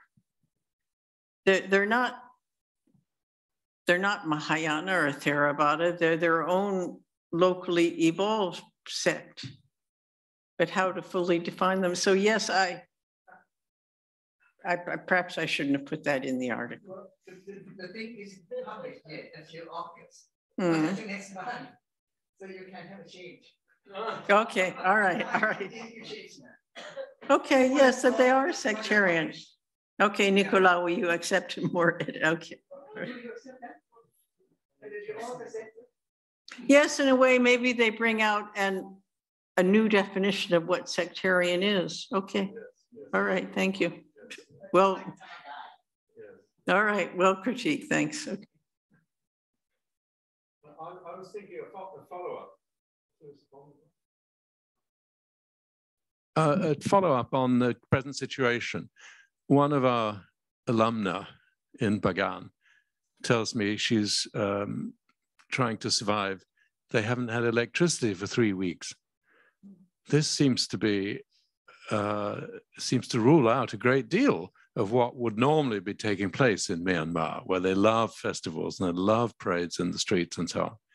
Is that your impression? Well, yes, it's a problem because the electricity cuts are not announced. And so one doesn't know exactly when the electricity will be cut or when it will come back up. And the local currency has, I think, worth half of what it used to be worth. So yes, the economic stress is slowly, but the festivals and the ceremonies do continue. Not with maybe less loud, less electricity, but yes, no, it's an extreme, and I think a growing economic hardship that's being imposed. So let's hope for soon negotiation and betterment of the situation. Thank you. No, I think there was one thing missing is you cannot assemble many people together. So that's also, people don't want to go because if there are more people, they get scared. That's one of the reasons. It's besides financial and other issues. If there's anything, then I thought I would say that about the people gathering. They're rather nervous. Thank you. Yes, why not? So I'm Dintinai from Myanmar, yeah, but been here so long. Thank you. Thank you for your Sorry. comment. Okay, thank you very much. Should we move on to the next paper, Peter? Oops, I think then we move on to Peter, who's going to give the next paper. My name is Peter Sharrock. I've been in SOAS for about 20 years. Where I'm sorry I couldn't get earlier. Unfortunately, the problem with blended learning programs is that you're either here or you're there. So you're racing between the two. Fortunately, I live quite close. I've managed to do that. But at this time of year, unfortunately, it means very few students on campus. So all these wonderful presentations, which are being recorded, so we'll put them up and we'll draw our students' attentions to them, will not be lost. And I gather we got a couple of people coming in internationally as well, although we can't take questions from them. My great experience of Ajahn Piriya was when I was privileged to edit the English version of his book, which was so long ago that he's forgotten. But we had a long exchange of views on various identifications of Buddhas in Piriya's book, which was a very, very important one at the time. I mean, honestly, his work has been the great illumination of Thai Buddhism, Buddhist history. He, along with Hiram Woodward, are the two great. I think Piriya was Harvard and Woody was Yale. So we got the two together looking at Thai art, and the collection in that Woody was curator of so long in the United States was one of the major collections, the Griswold collection, and his work on that really was a massive contribution to academic work on Thai art, followed, of course, by Piriya's works. So thank you to Nicolas for organizing a splendid book in honor of Piriya's contribution to the field. I can't believe what the literature says about his age, because he looks at least 20 years younger than me. But there we are. It's a point in life when the community acknowledges the great contribution of an exceptional mind in the subject. My small contribution is on this figure. I've written about the Naga Buddha in Cambodia, which is pretty ubiquitous. And I think we generally get it wrong. It's normally said to be a Muchalinda Buddha because it refers back to the story in either the second or sixth week of the Buddha's life after his enlightenment, his full awakening, when he was meditating beside the Muchalinda Buddha, and a serpent which lived in the lake understood the Buddha, understood meditation, and knew also had a good weather forecast because he saw an unseasonal storm approaching. So he came out of the lake, wrapped himself around the Buddha, who was gone in samadhi. He was in meditation, in his new state, learning to live with the knowledge and of his new being, the status that he'd achieved. It was still new to him. He was experiencing it, and not much of him was left in the samsara beside the river. So the snake just wrapped around him, put his hood over the top, and protected him till the storm had passed. So that's the Muchalinda story, and that's very much current in Cambodia today, in Thailand today, and in Myanmar today. So the main Theravada communities immediately see Muchalinda when they see a Buddha seated on a Naga. However, these Nagas were created in the Mahayana period of Angkor. So the period of the apogee when Buddhism took over as the lead religion from Shaivism in Angkor. And so what was the place of Mujalinda in the Mahayana? Well, almost non-existent. The Mahayana was into philosophy, was into defining a cosmos of many Buddhas, and was concerned with ways of interacting with them and achieving an equal status with them. So the idea of changing yourself to achieve the other much higher state and not having to go through samsara was common to all Buddhism, and it was certainly there in the Mahayana in Angkor. So why does this regal Buddha sit on a throne like Naga?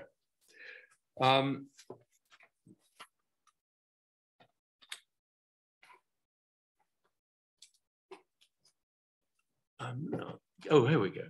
Here we go.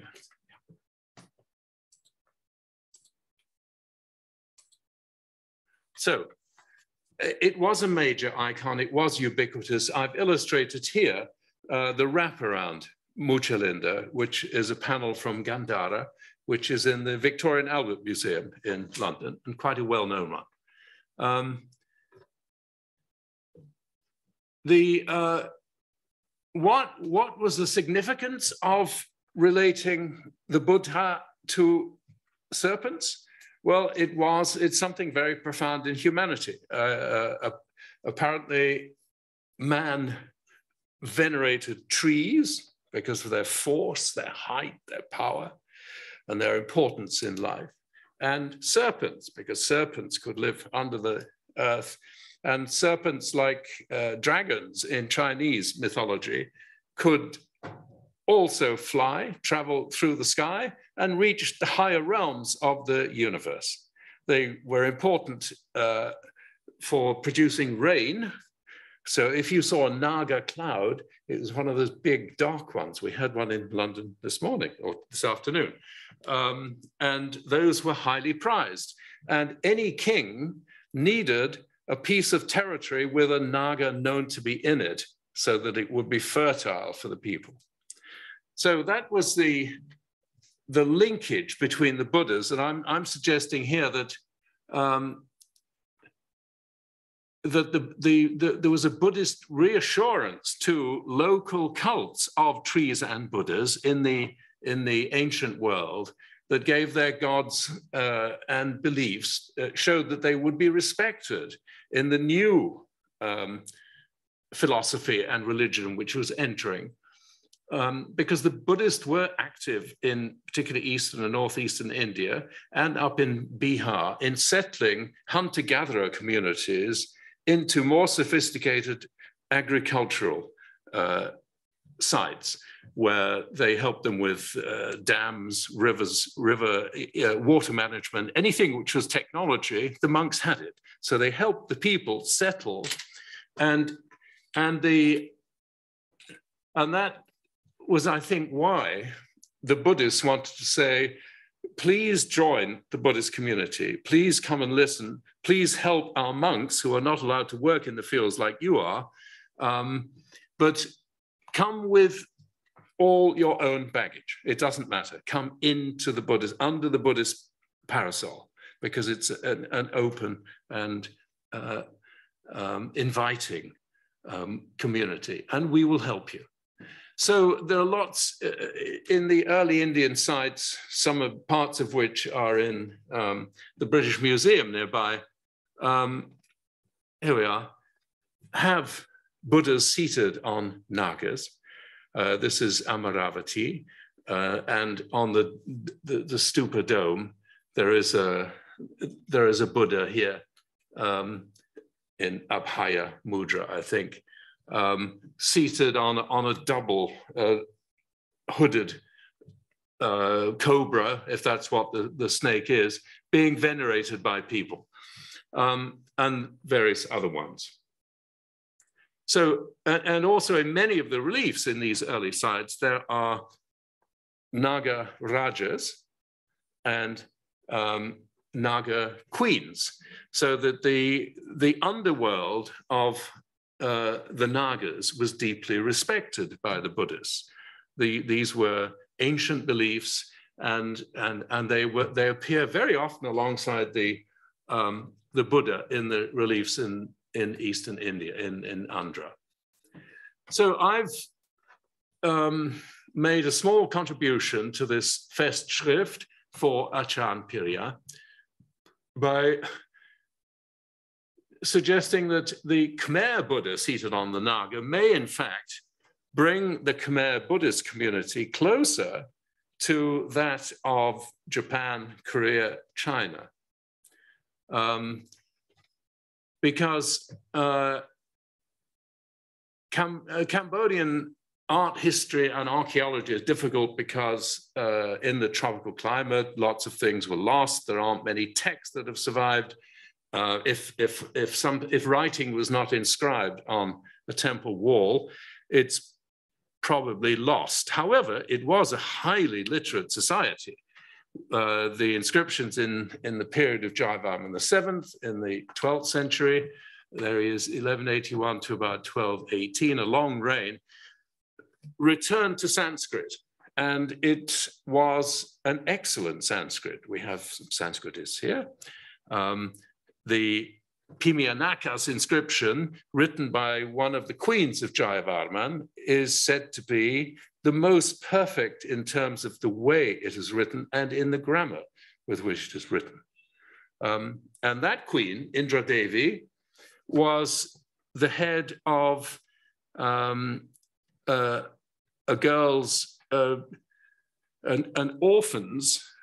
orphan girls' school. So she took in the orphans who'd lost their parents, and she taught them everything, including Sanskrit. So that gives you an idea that this was a literate society, but we've lost, unfortunately, most of the literature. We've also lost quite a lot of the iconography because it's been destroyed. It suffered through the periods of history, and it was a long time ago. And Angkor was built in the middle of a large tropical jungle. There are portraits which are of interest, and two queens and the king himself, who appear, which we think the veridical, the life portraits, we think were also erected in the Bagan State Temple. This was a huge temple, construction began at the beginning of the reign in the 1180s and continued through, presumably to the death of the king. That was traditionally, it wasn't finished, no temple ever was, but the building would continue until the king died, and then they would all work on the funeral, the huge funeral for the royal funeral when he would receive his posthumous title. The king would depart and begin his duty to protect the state in the next life, wherever that was. It could be with Vishnu for Suryavarman II, or with Jayavarman, he went to the Buddhas somewhere. His posthumous title says that. And the temple would therefore be left unfinished. And the next king would come and order the royal carvers and architects to build something else. So we have portraits of the king and his queens and princesses which look like veridical photograph portraits. And we have others where they have Amitābha figurines on their heads. So these are distinctive. And a figurine on the head would probably suggest rebirth in Sukhavati. Sukhavati is the Western paradise of Amitābha. Now, Avalokiteshvara is a leading religious figure in Angkor at this period, really everywhere. And Amitābha is only mentioned in 10th century inscriptions. After that, the name doesn't appear again, which is strange, but the icon is there, no name, silent. it seems plausible to me that the Jina Amitābha of the Western paradise may well be represented in this icon, which is 3.6 meters high and which came from the central sanctuary of the Bagan. And there we have a Buddha seated in meditation in Amitābha's position on the coils of a naga.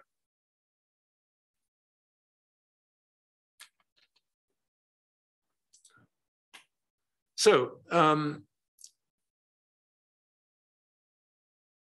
no inscription as to the identity of the Buddha, and the normal thing today is to refer back to the Muchalinda story, which is current in Buddhism in the country today.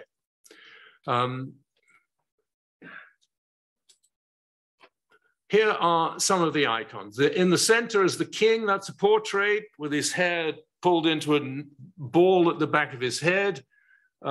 It's a very distinctive face. He was a powerful man who was a soldier. He campaigned in Champa for at least a decade before taking the throne, driving indeed a Cham expeditionary force out of Angkor. And this is his first wife, who is Jaya Raja Devi, who died young. She was born into a Brahmin's family, like her sister. That's why they had such excellent Sanskrit. And she was ill. She missed her husband who was absent in Cambodia and in hiding, and she died young. The portraits, the only portraits we have of her are have the Amitābha figurine in the hair. So the suggestion is that she has become part of Prajna Paramita, the goddess of wisdom, in a Buddhist location in the afterlife. This is the full portrait of the king, now in the National Museum. So there we have a close-up. It's an individual face. This is very unusual, rather drawn, the wide mouth, a drawn face, a powerful, quiet, and intense woman, which is what the inscriptions say about her. Now, portraits were new. The Khmers seem to have invented them. And before Jayavarman and his queens, we have a portrait of Suryavarman II. This is on the southern wall gallery of Angkor Wat. And this is the king with, again, a quite distinctive face. The photograph's not that clear. Talking to his ministers, and there are inscriptions saying that one of them is the minister for defects. This was a brilliant building society, building the largest temple on earth in Angkor Wat for this very difficult king who spent his time, he only built one temple, and he spent his time on military campaigns throughout the region, expanding the empire. We know it's him because of all these, the 14 parasols above him. And just in this top corner, there is an inscription which says, in the Kali Yuga is the southern face, that's the present face, the present day gallery of Angkor Wat. There's the inscription. It says, His Majesty, Supreme Sacred Feet, Lord. So his head is close to the sacred feet of the deity. He is the closest. So when he bows to the god or the Buddha, he is the closest, representing all his people. Parama Vishnu Loka, gone to Vishnu's world, was pleased to be on Mount Shivapada to dispatch his troops. He was a military king. And this was on the way to Hanoi. It's one of those expeditions. So he went up to Wat Phu on the Thai border to to send off the troops. And there's a large military parade which follows this picture here. And one of the people on an elephant is the king again. So this is a portrait. What about, this is the Jayavarman portrait I spoke about before. And this is a head which suddenly jumped out of me in a volume that I was reading on Angkor. And I thought, I know those features. This is the same face. But there are differences, and the differences are all up here. That there is a Buddha-style curls done in the Khmer way, in the hair, very formalized, not at all like the straight, shortcut hair on one side. And behind it, the ascetic hair of a bodhisattva is covered by lotus buds. That's a standard courtly religious garb in the culture. And in front of it, there is a figure. And by looking at the bottom of this figure here, we can see that it's in meditation mudra. This is presumably Amitābha again, who's been removed. Now, it was probably removed in the when the Theravada moved in from Thailand and the Mahayana and the kingdom gradually collapsed. Appropriate heads were adapted to appropriate usages. Now, here is the French record. This is July 1950. In the Tep Pranam temple, which is a Theravada shrine, which is still very important today, this was one of many heads which were found in the pedestal.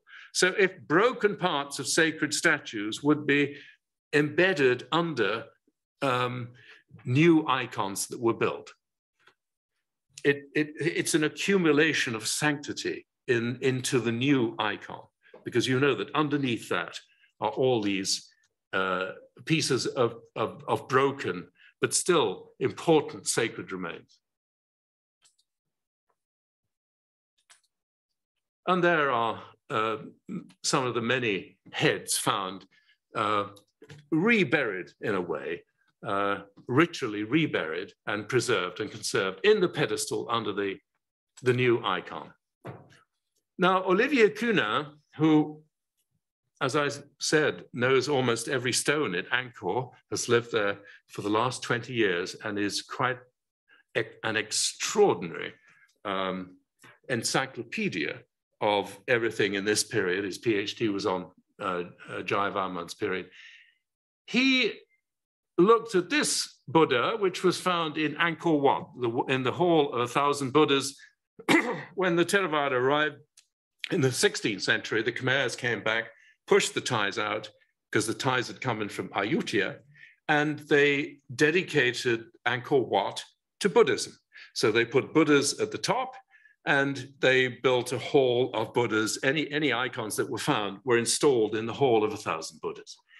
And what Olivier did was, looking at this icon in the conservatory in Siem Reap, he noticed that this body on this square base was very, very close to the body of the king, but not the face and not the head.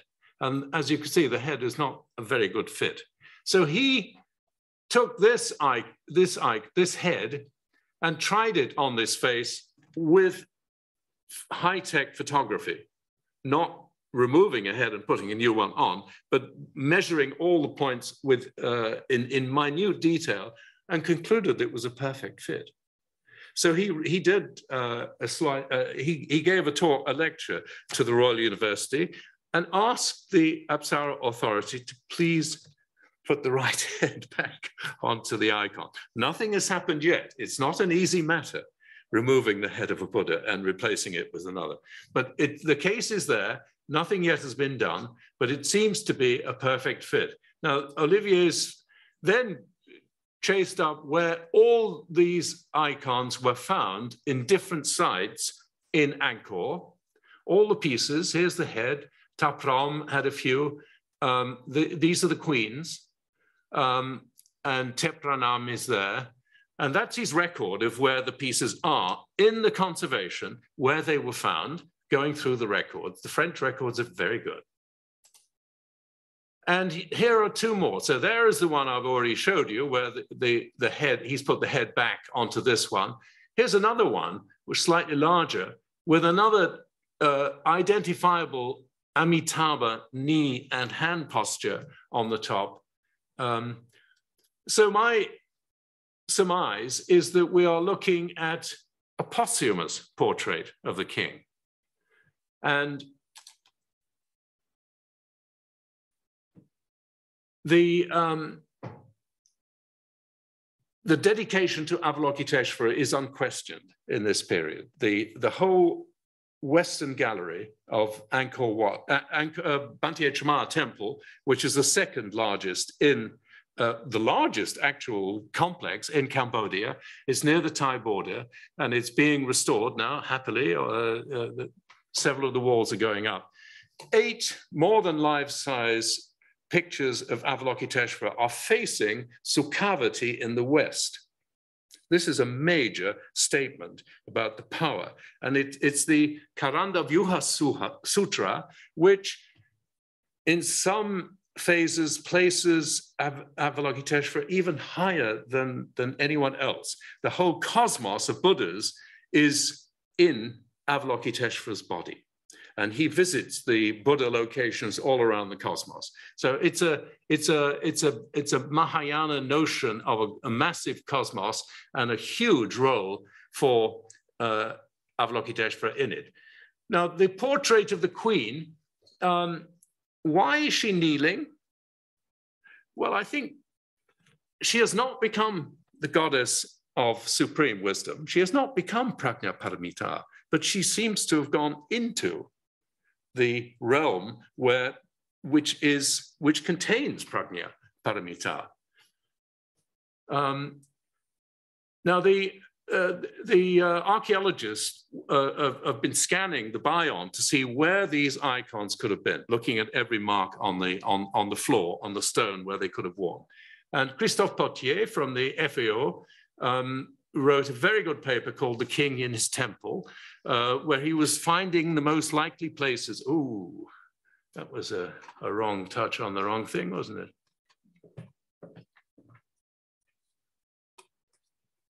Press? That one? The one to the right. Oh, that. Oh, okay, fine. Okay.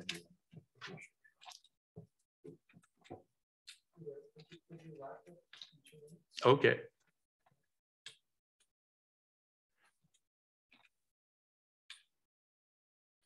So this is, Olivier did a minute study of all the sanctuaries in the central sanctuary of the Bayon, and reached the conclusion that it was this one at the bottom, number 15, where the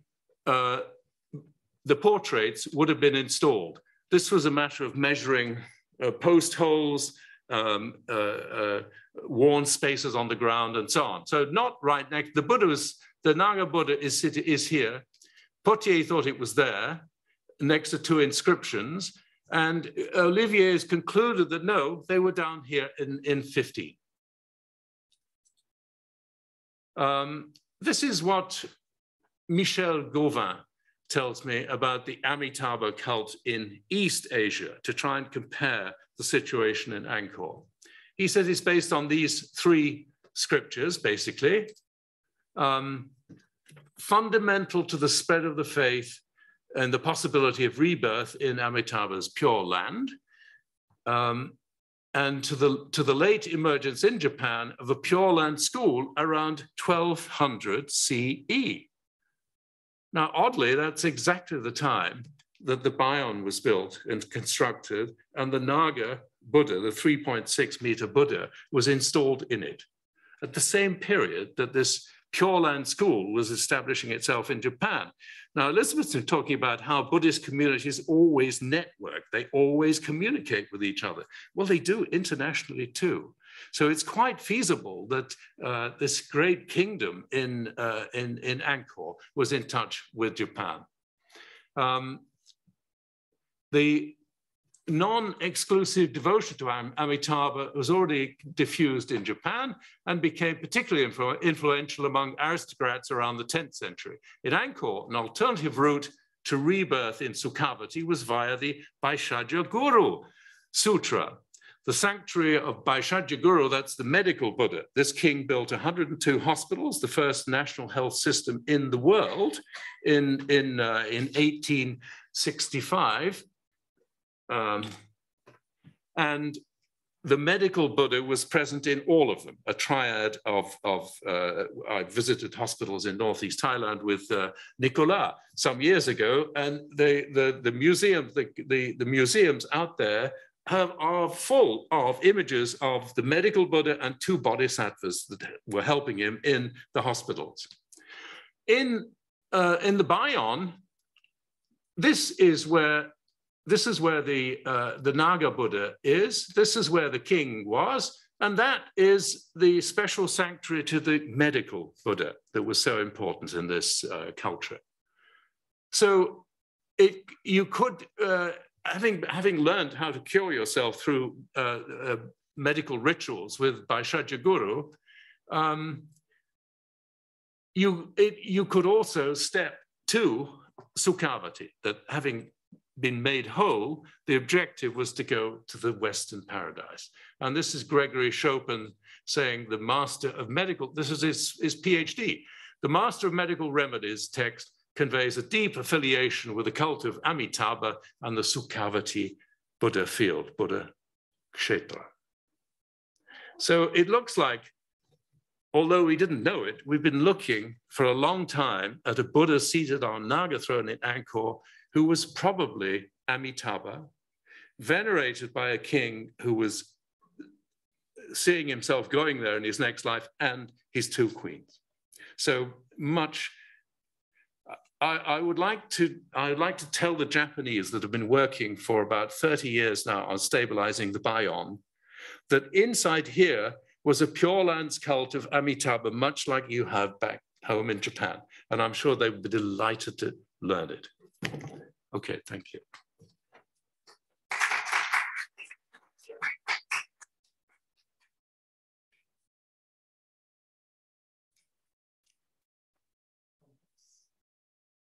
Questions? Achan is going to. Oh, comment. Thank you, please. Discussion. Yes.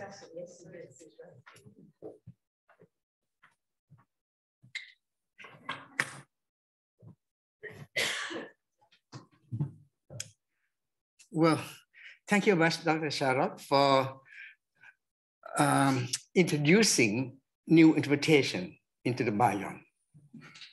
Well, of course, as you know, I'm a great fan of Amitābha, and I warmly welcome you into the fold. However, explanation has to be more precise on the Naga aspect. That is still difficult. I agree with the kneeling posture. Why should the goddess Prachyaparamita be kneeling? I think that would go on your way. That would support your argument, because the 22 hand or something, Prachyaparamita is more correctly she. You know, the small figurine with multiple hands. That would be the goddess. But why should this lady kneeling with Amitābha on her, in front of her chinyong? I would agree that it does support you. Also, I would like to add that we do have image of the Buddha seated on a lotus, a very big one, in a Lopburi museum that I define as Amitābha. And on a stalk, on above which is the lotus flower, and he's sitting on it. It's a very big image. So that would seem to support your idea on the new excavation at Beng Melia. Again, you have to fit in the Naga somehow. So I would leave the Naga for you to do more work. Just to explain it, it's a traditional explanation. I think it's not sufficient for most people. It has to be, in fact, it's a Naga in the Khmer tradition. It has to have some texture. The best thing to do is to have textual support for the Naga. Somehow that is still problematical. But thank you very much for your very bright and brilliant idea to further our knowledge. And thank you for being brave to do it, especially in this book. Thank you very much. My pleasure. Unfortunately, there is very little reference to Naga in the text. No Naga text. Naga belongs to the local culture and local belief. There are lots of stories about the Bayon. There was a Naga underneath the Bayon first, and they had to do long ceremonies to propitiate the Naga to say, "Sorry, we're going to put this huge temple on your head." But these are from the middle period. And they are written, but they're not from the Angkor period. What are you saying now? It's a positive idea. Yes, but I guess we have a microphone. Pia? Yes. No, I'll come because we have Pattaratorn to talk. Yes. I guess. Yes, where it's then that specific, yes, very much the Naga is known throughout Southeast Asia in terms of construction. You have to be very careful because he's moving his head all the time. I think it's fascinating, Peter, but I just, yes, it's drawing on what Acharya Piriya says, just, yeah, looking more at the connection to the Naga and Amitābha, but maybe you don't have. We don't know. We have one more paper. Yes. I think we should begin immediately. Yes. Okay. But I thank you. Peter he shares with you a braveness. So, and in looking out and making new hypotheses that I think uncover new things. So thank you. I think in Japan, Amitābha is on a peacock. Oh. All right. Thank you very much, everybody. I'm going to keep my mask on. First of all, we always introduce ourselves, right? My name is Pattaratorn. I'm a faculty from California State University, Sacramento in the US. And before when I was an undergraduate student, I was privileged to be the first students a year that Piriya came back to teach in Thailand. So he was not only just my advisor, but he was my thesis advisor and wrote letters of recommendation for me to go study abroad. So I ended up with my PhD at Cornell University. And the reason that I went to the US was because Prince Suthat, my uncle, wanted me to go study like Piriya, to go to study in the US instead of in France. So because of him, I follow his footsteps closely to these days. And even to these days, I still read every single book that come out and use that religiously. Thank you. So since I'm the last person and there's supposed to be an event at 5, right? And it's already 5 minutes to 5, I'm going to, pardon me? 10 minutes, okay. So my story is about the Earth Goddess. So what happened was that 3 years ago, I was had to be in quarantine at the Royal Hotel in Bangkok, and it was 15 nights. So right in front of my windows, guess what? So I'm talking about Phra Thorani, or the Thai name is Phra Thorani, okay? So this is the shrine. Every single day, I saw people coming in from early in the morning until the evening, and they would bring very beautiful cloth that they put on the image. So you can see here, this is an old picture of when the image was built it was dedicated, the shrine was built by the head queen of King Chulalongkorn, who ruled Bangkok until 1910. The shrine was kind of merit making for his queen when she turned her 50th birthday. So this is a sculpture that the earth goddess wringing hair, and the hair has water coming out. And this water actually was the first clean water from water pipe. Instead of in the olden days, people would go to the canal, you know, drink whatever they find. This is what makes special, because King Rama V traveled to Europe, the second trip in 1907-8, came back and realized how important it is for people to have good source of water. So this was built. Every day I saw people changing clothing, and then people come and get water and put it on their head, blessing themselves. And then many times you will see the color change. People would choose the color that is either the color of their birthday, or it means that if you are born on Monday, it's yellow, Tuesday is pink, you know, like that. Wednesday is green, or it's the color that you like. So that became the color that they changed here throughout the day. You can see I kept taking pictures of every single day. Or people would come and donate the little figurines of the earth goddess like that. So there's gazillions of them around the shrine. And then, so this is the form that was created for the first one, okay, in this form. So I was curious after that. I became very obsessed with the earth goddess. So I said, I have to study Bhumi Devi. So I went to temples and started seeing that.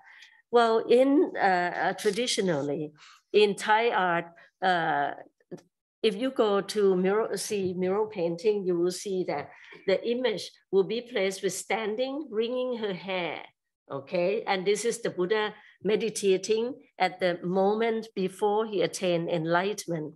He reached out his hand, calling the earth goddess. The earth goddess came up, wrings her hair, and flood out all this Mara, you know, the god of death. Okay, so you can see here. Here is either standing or seated. This is one, it's beautiful. You have to go see it in Bangkok, okay. And then, so then I started looking into sources. I looked into Indian art, like this is the one from Palasena period.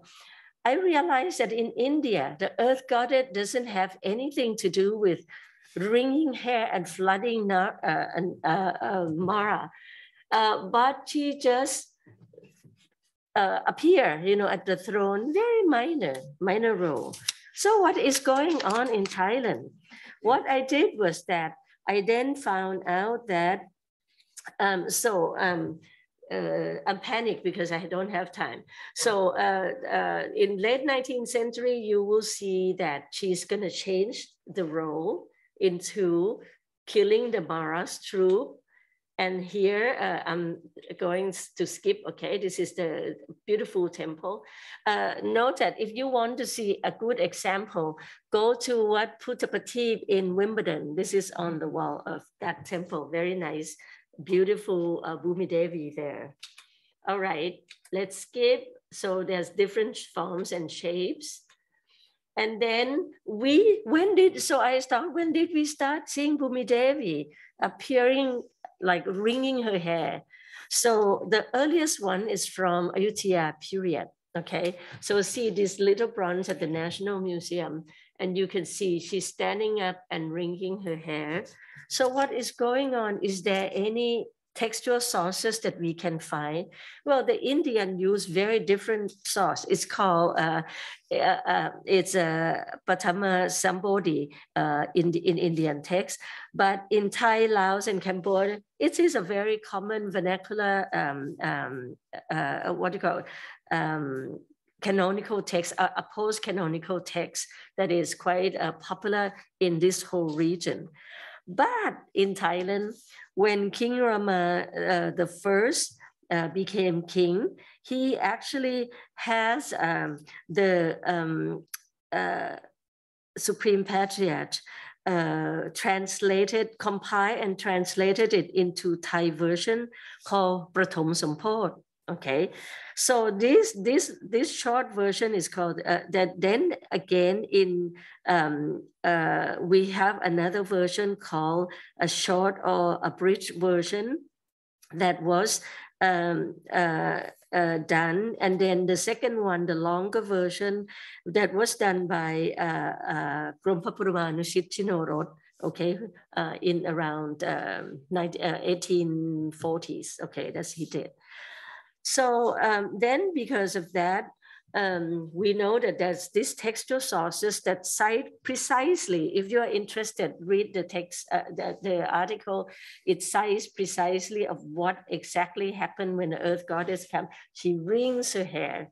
So that became the source of this kind of iconographic representation of the Buddha in Thai art in the 18th century, bronze that you can see from 1518. And as you know that in reality, the earth goddess is a Hindu goddess who is the consort of Vishnu, right? Okay, so because of that, she's actually is a Hindu goddess and main consort of Vishnu. And then later on, you can see that, so this is from the Brahmin temple, you will see Lakshmi and Bhumi Devi next to Vishnu. So textual sources, as I said, the short version and the long version. And then by the time King Rama III reigned, King Rama III decided that to have bronze casting of 26 new type of Buddha images. Then he had this kind of small images made. They were only 10 centimeter. And the king had it made. And then this became very popular small bronze pieces. If you want to see examples, go to the National Museum. This is one of those that has the earth goddess wringing her hair. This is Rama III reign, 19th century. So then in search of that, it's still not the same as the one that we see at Uttokatan, the shrine. So where does that come from? This is the only one of seated figure wringing the hair. We don't know where the original placement of this image is, but we know for sure that the queen, actually after she decided to do this as an offering of water for people, it was Prince Narit who designed the image.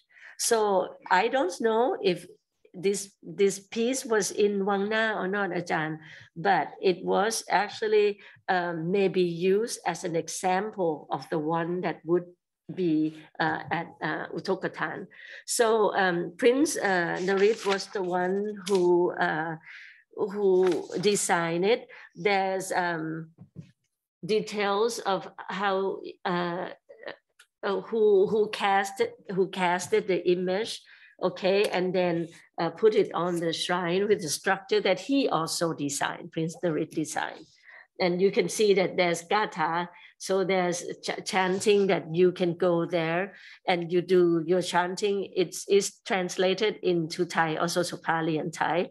If you are interested in that, look at the appendix. Trent Walker helped translated that for me. So then I went to different temples. So you can see that the earth goddess was inside of the temple before, right? On the wall paintings. But now these days, from 1950 on, you will see that she became an image of her own right, not even inside of the temple anymore, but outside. People come, the first place that they would go venerate is the earth goddess. This is a very beautiful one at Wat Prishayat, with the gatha also.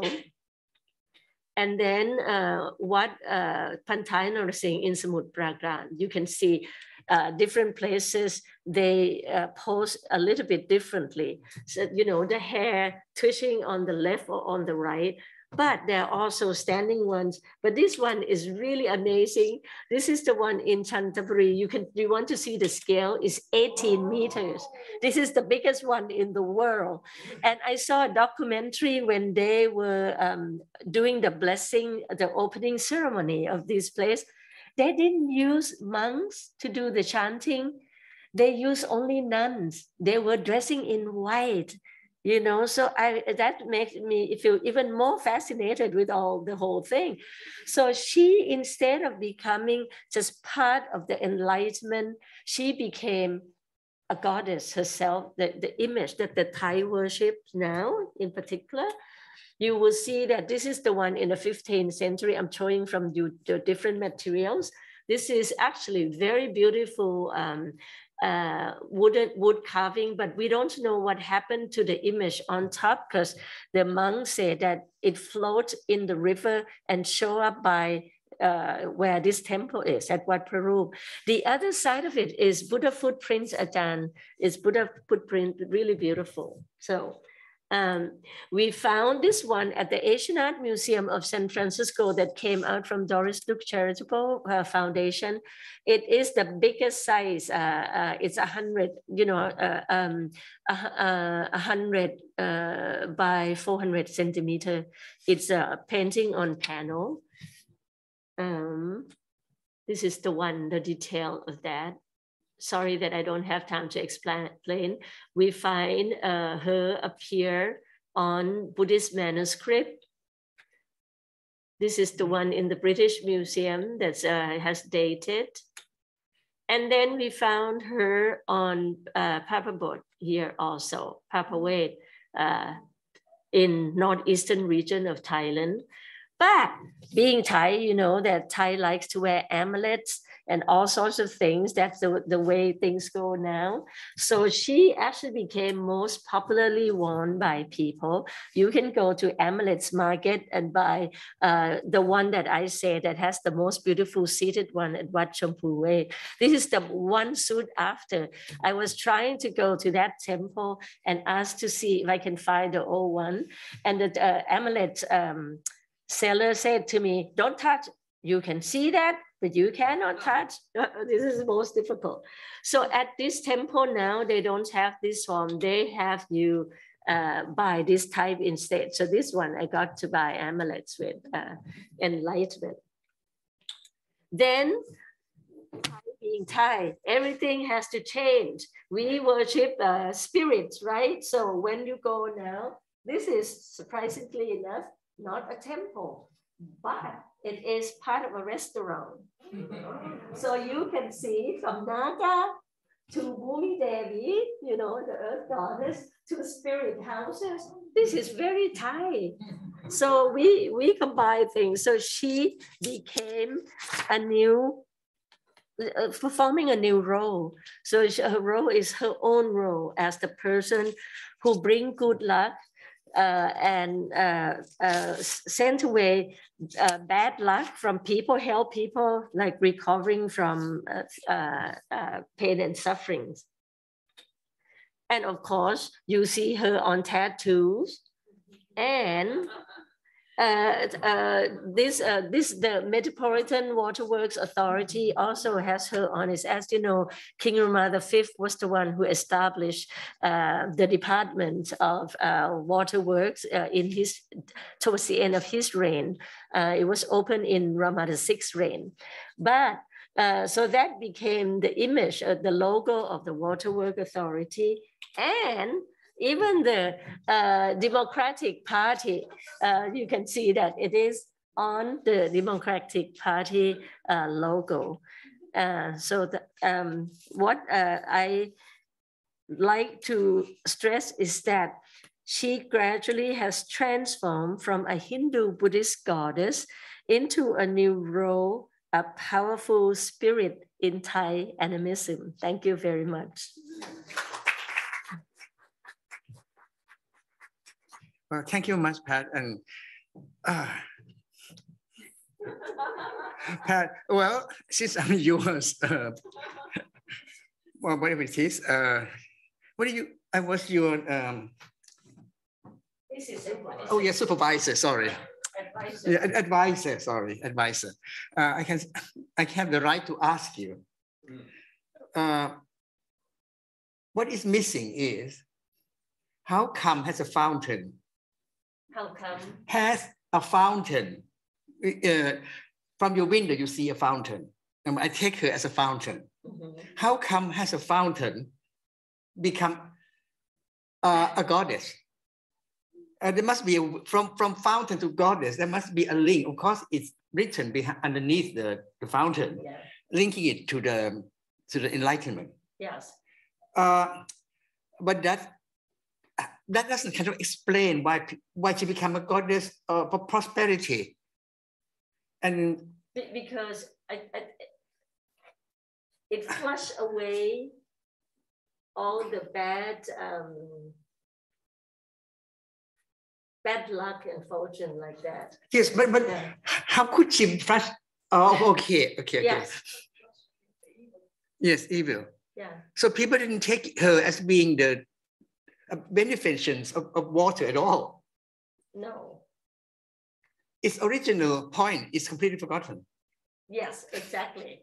That's why I said it's from Hindu god into part of the Buddhist story, and then become Thai, not animistic, but Thai talismanic practice. Yeah. Oh, thank you very much. Thank you. Thank you. Thank you for very nice consultation. Thank you.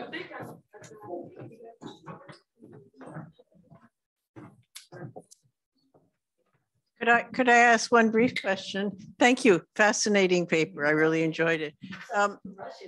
No, you did well. In one part where the largest one, you said that it was consecrated by nuns, which was interesting. Yes.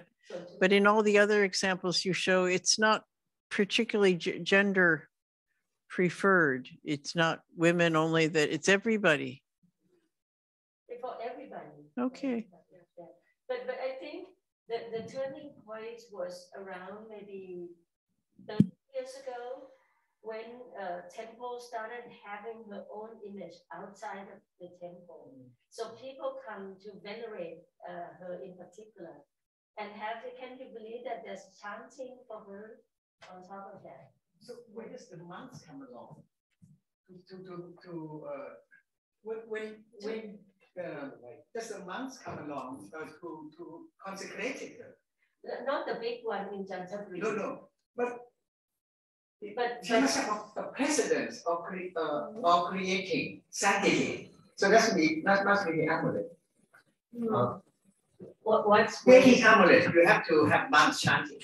Oh yes. The temple, yes. The amulets and all those, yes. But the one in Jantaburi, the big one at the Turian, they had nuns come and chant, do the chanting. But even tattoo, the ones who make tattoo traditionally, they had to fast for a couple of days before they could do tattoo of Bhumi Devi. Very fascinating. Yeah. Can I go to the right? Oh, sorry. Yes, Peter. Yes, I have a question. Two questions. One. Where does all the water come from? What is that? Where does all the water come from in Thorani's hair? The original one? Yes, that's question one. Where does the water come from? Because she's an endless supply of pure piped water, very healthy. Yes. Secondly, you said that Krishna was associated with Bhudevi in India. You found Vishnu. I wonder if you haven't got another Bhudevi in the Ramayana, because there you have Rama, and you have lots of Ramas in Thailand. Yes. And Sita.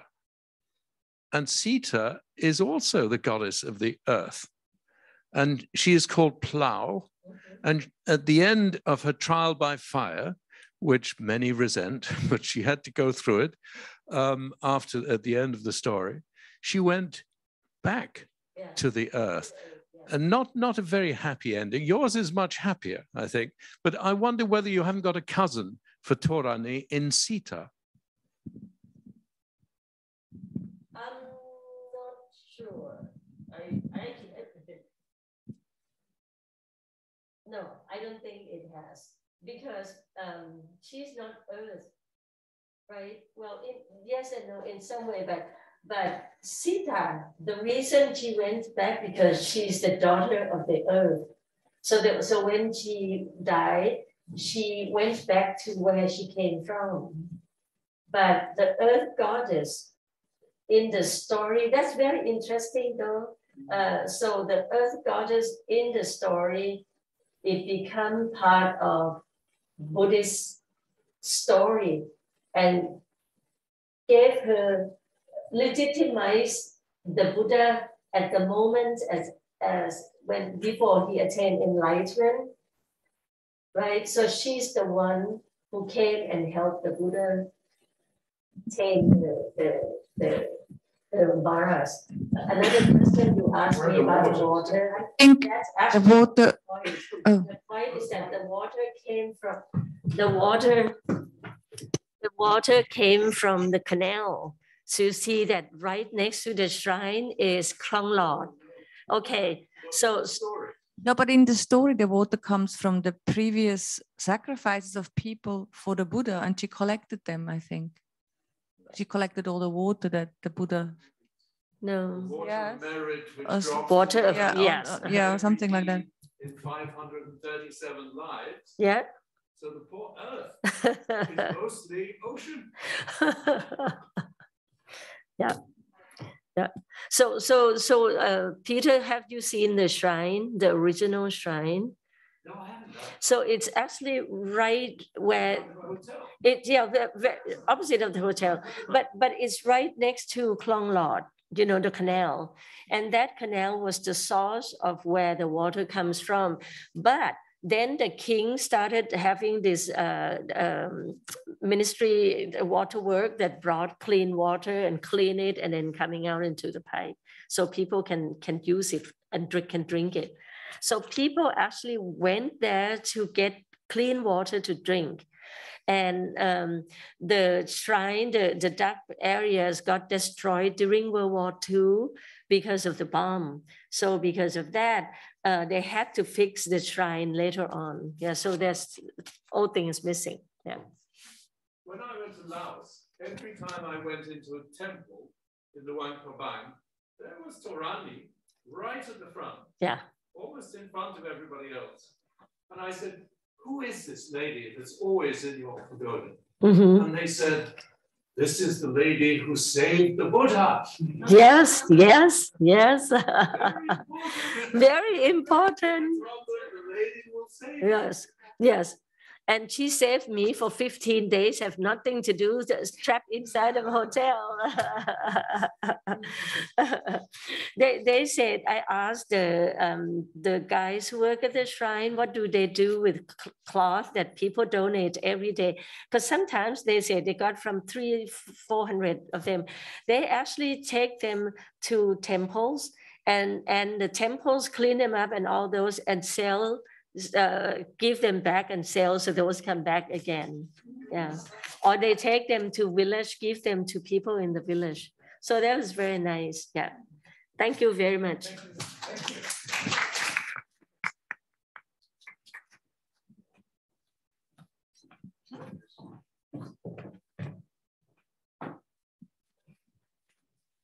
Thank you so much for your comments and for your paper. I think we were told there was an event that was being organized, so we'll draw it to a close. But if there's any final questions, or I think everybody would be glad to talk to you further outside. So thank you, those of you that came. Very good to see you. And I think a fitting beginning, our first, I think, of 4 events in promoting the book. So Nicolas, do you have any final? I'll see you in Paris. See you in Paris. Okay, thank you. Thank you. Okay, thank you all very much for coming.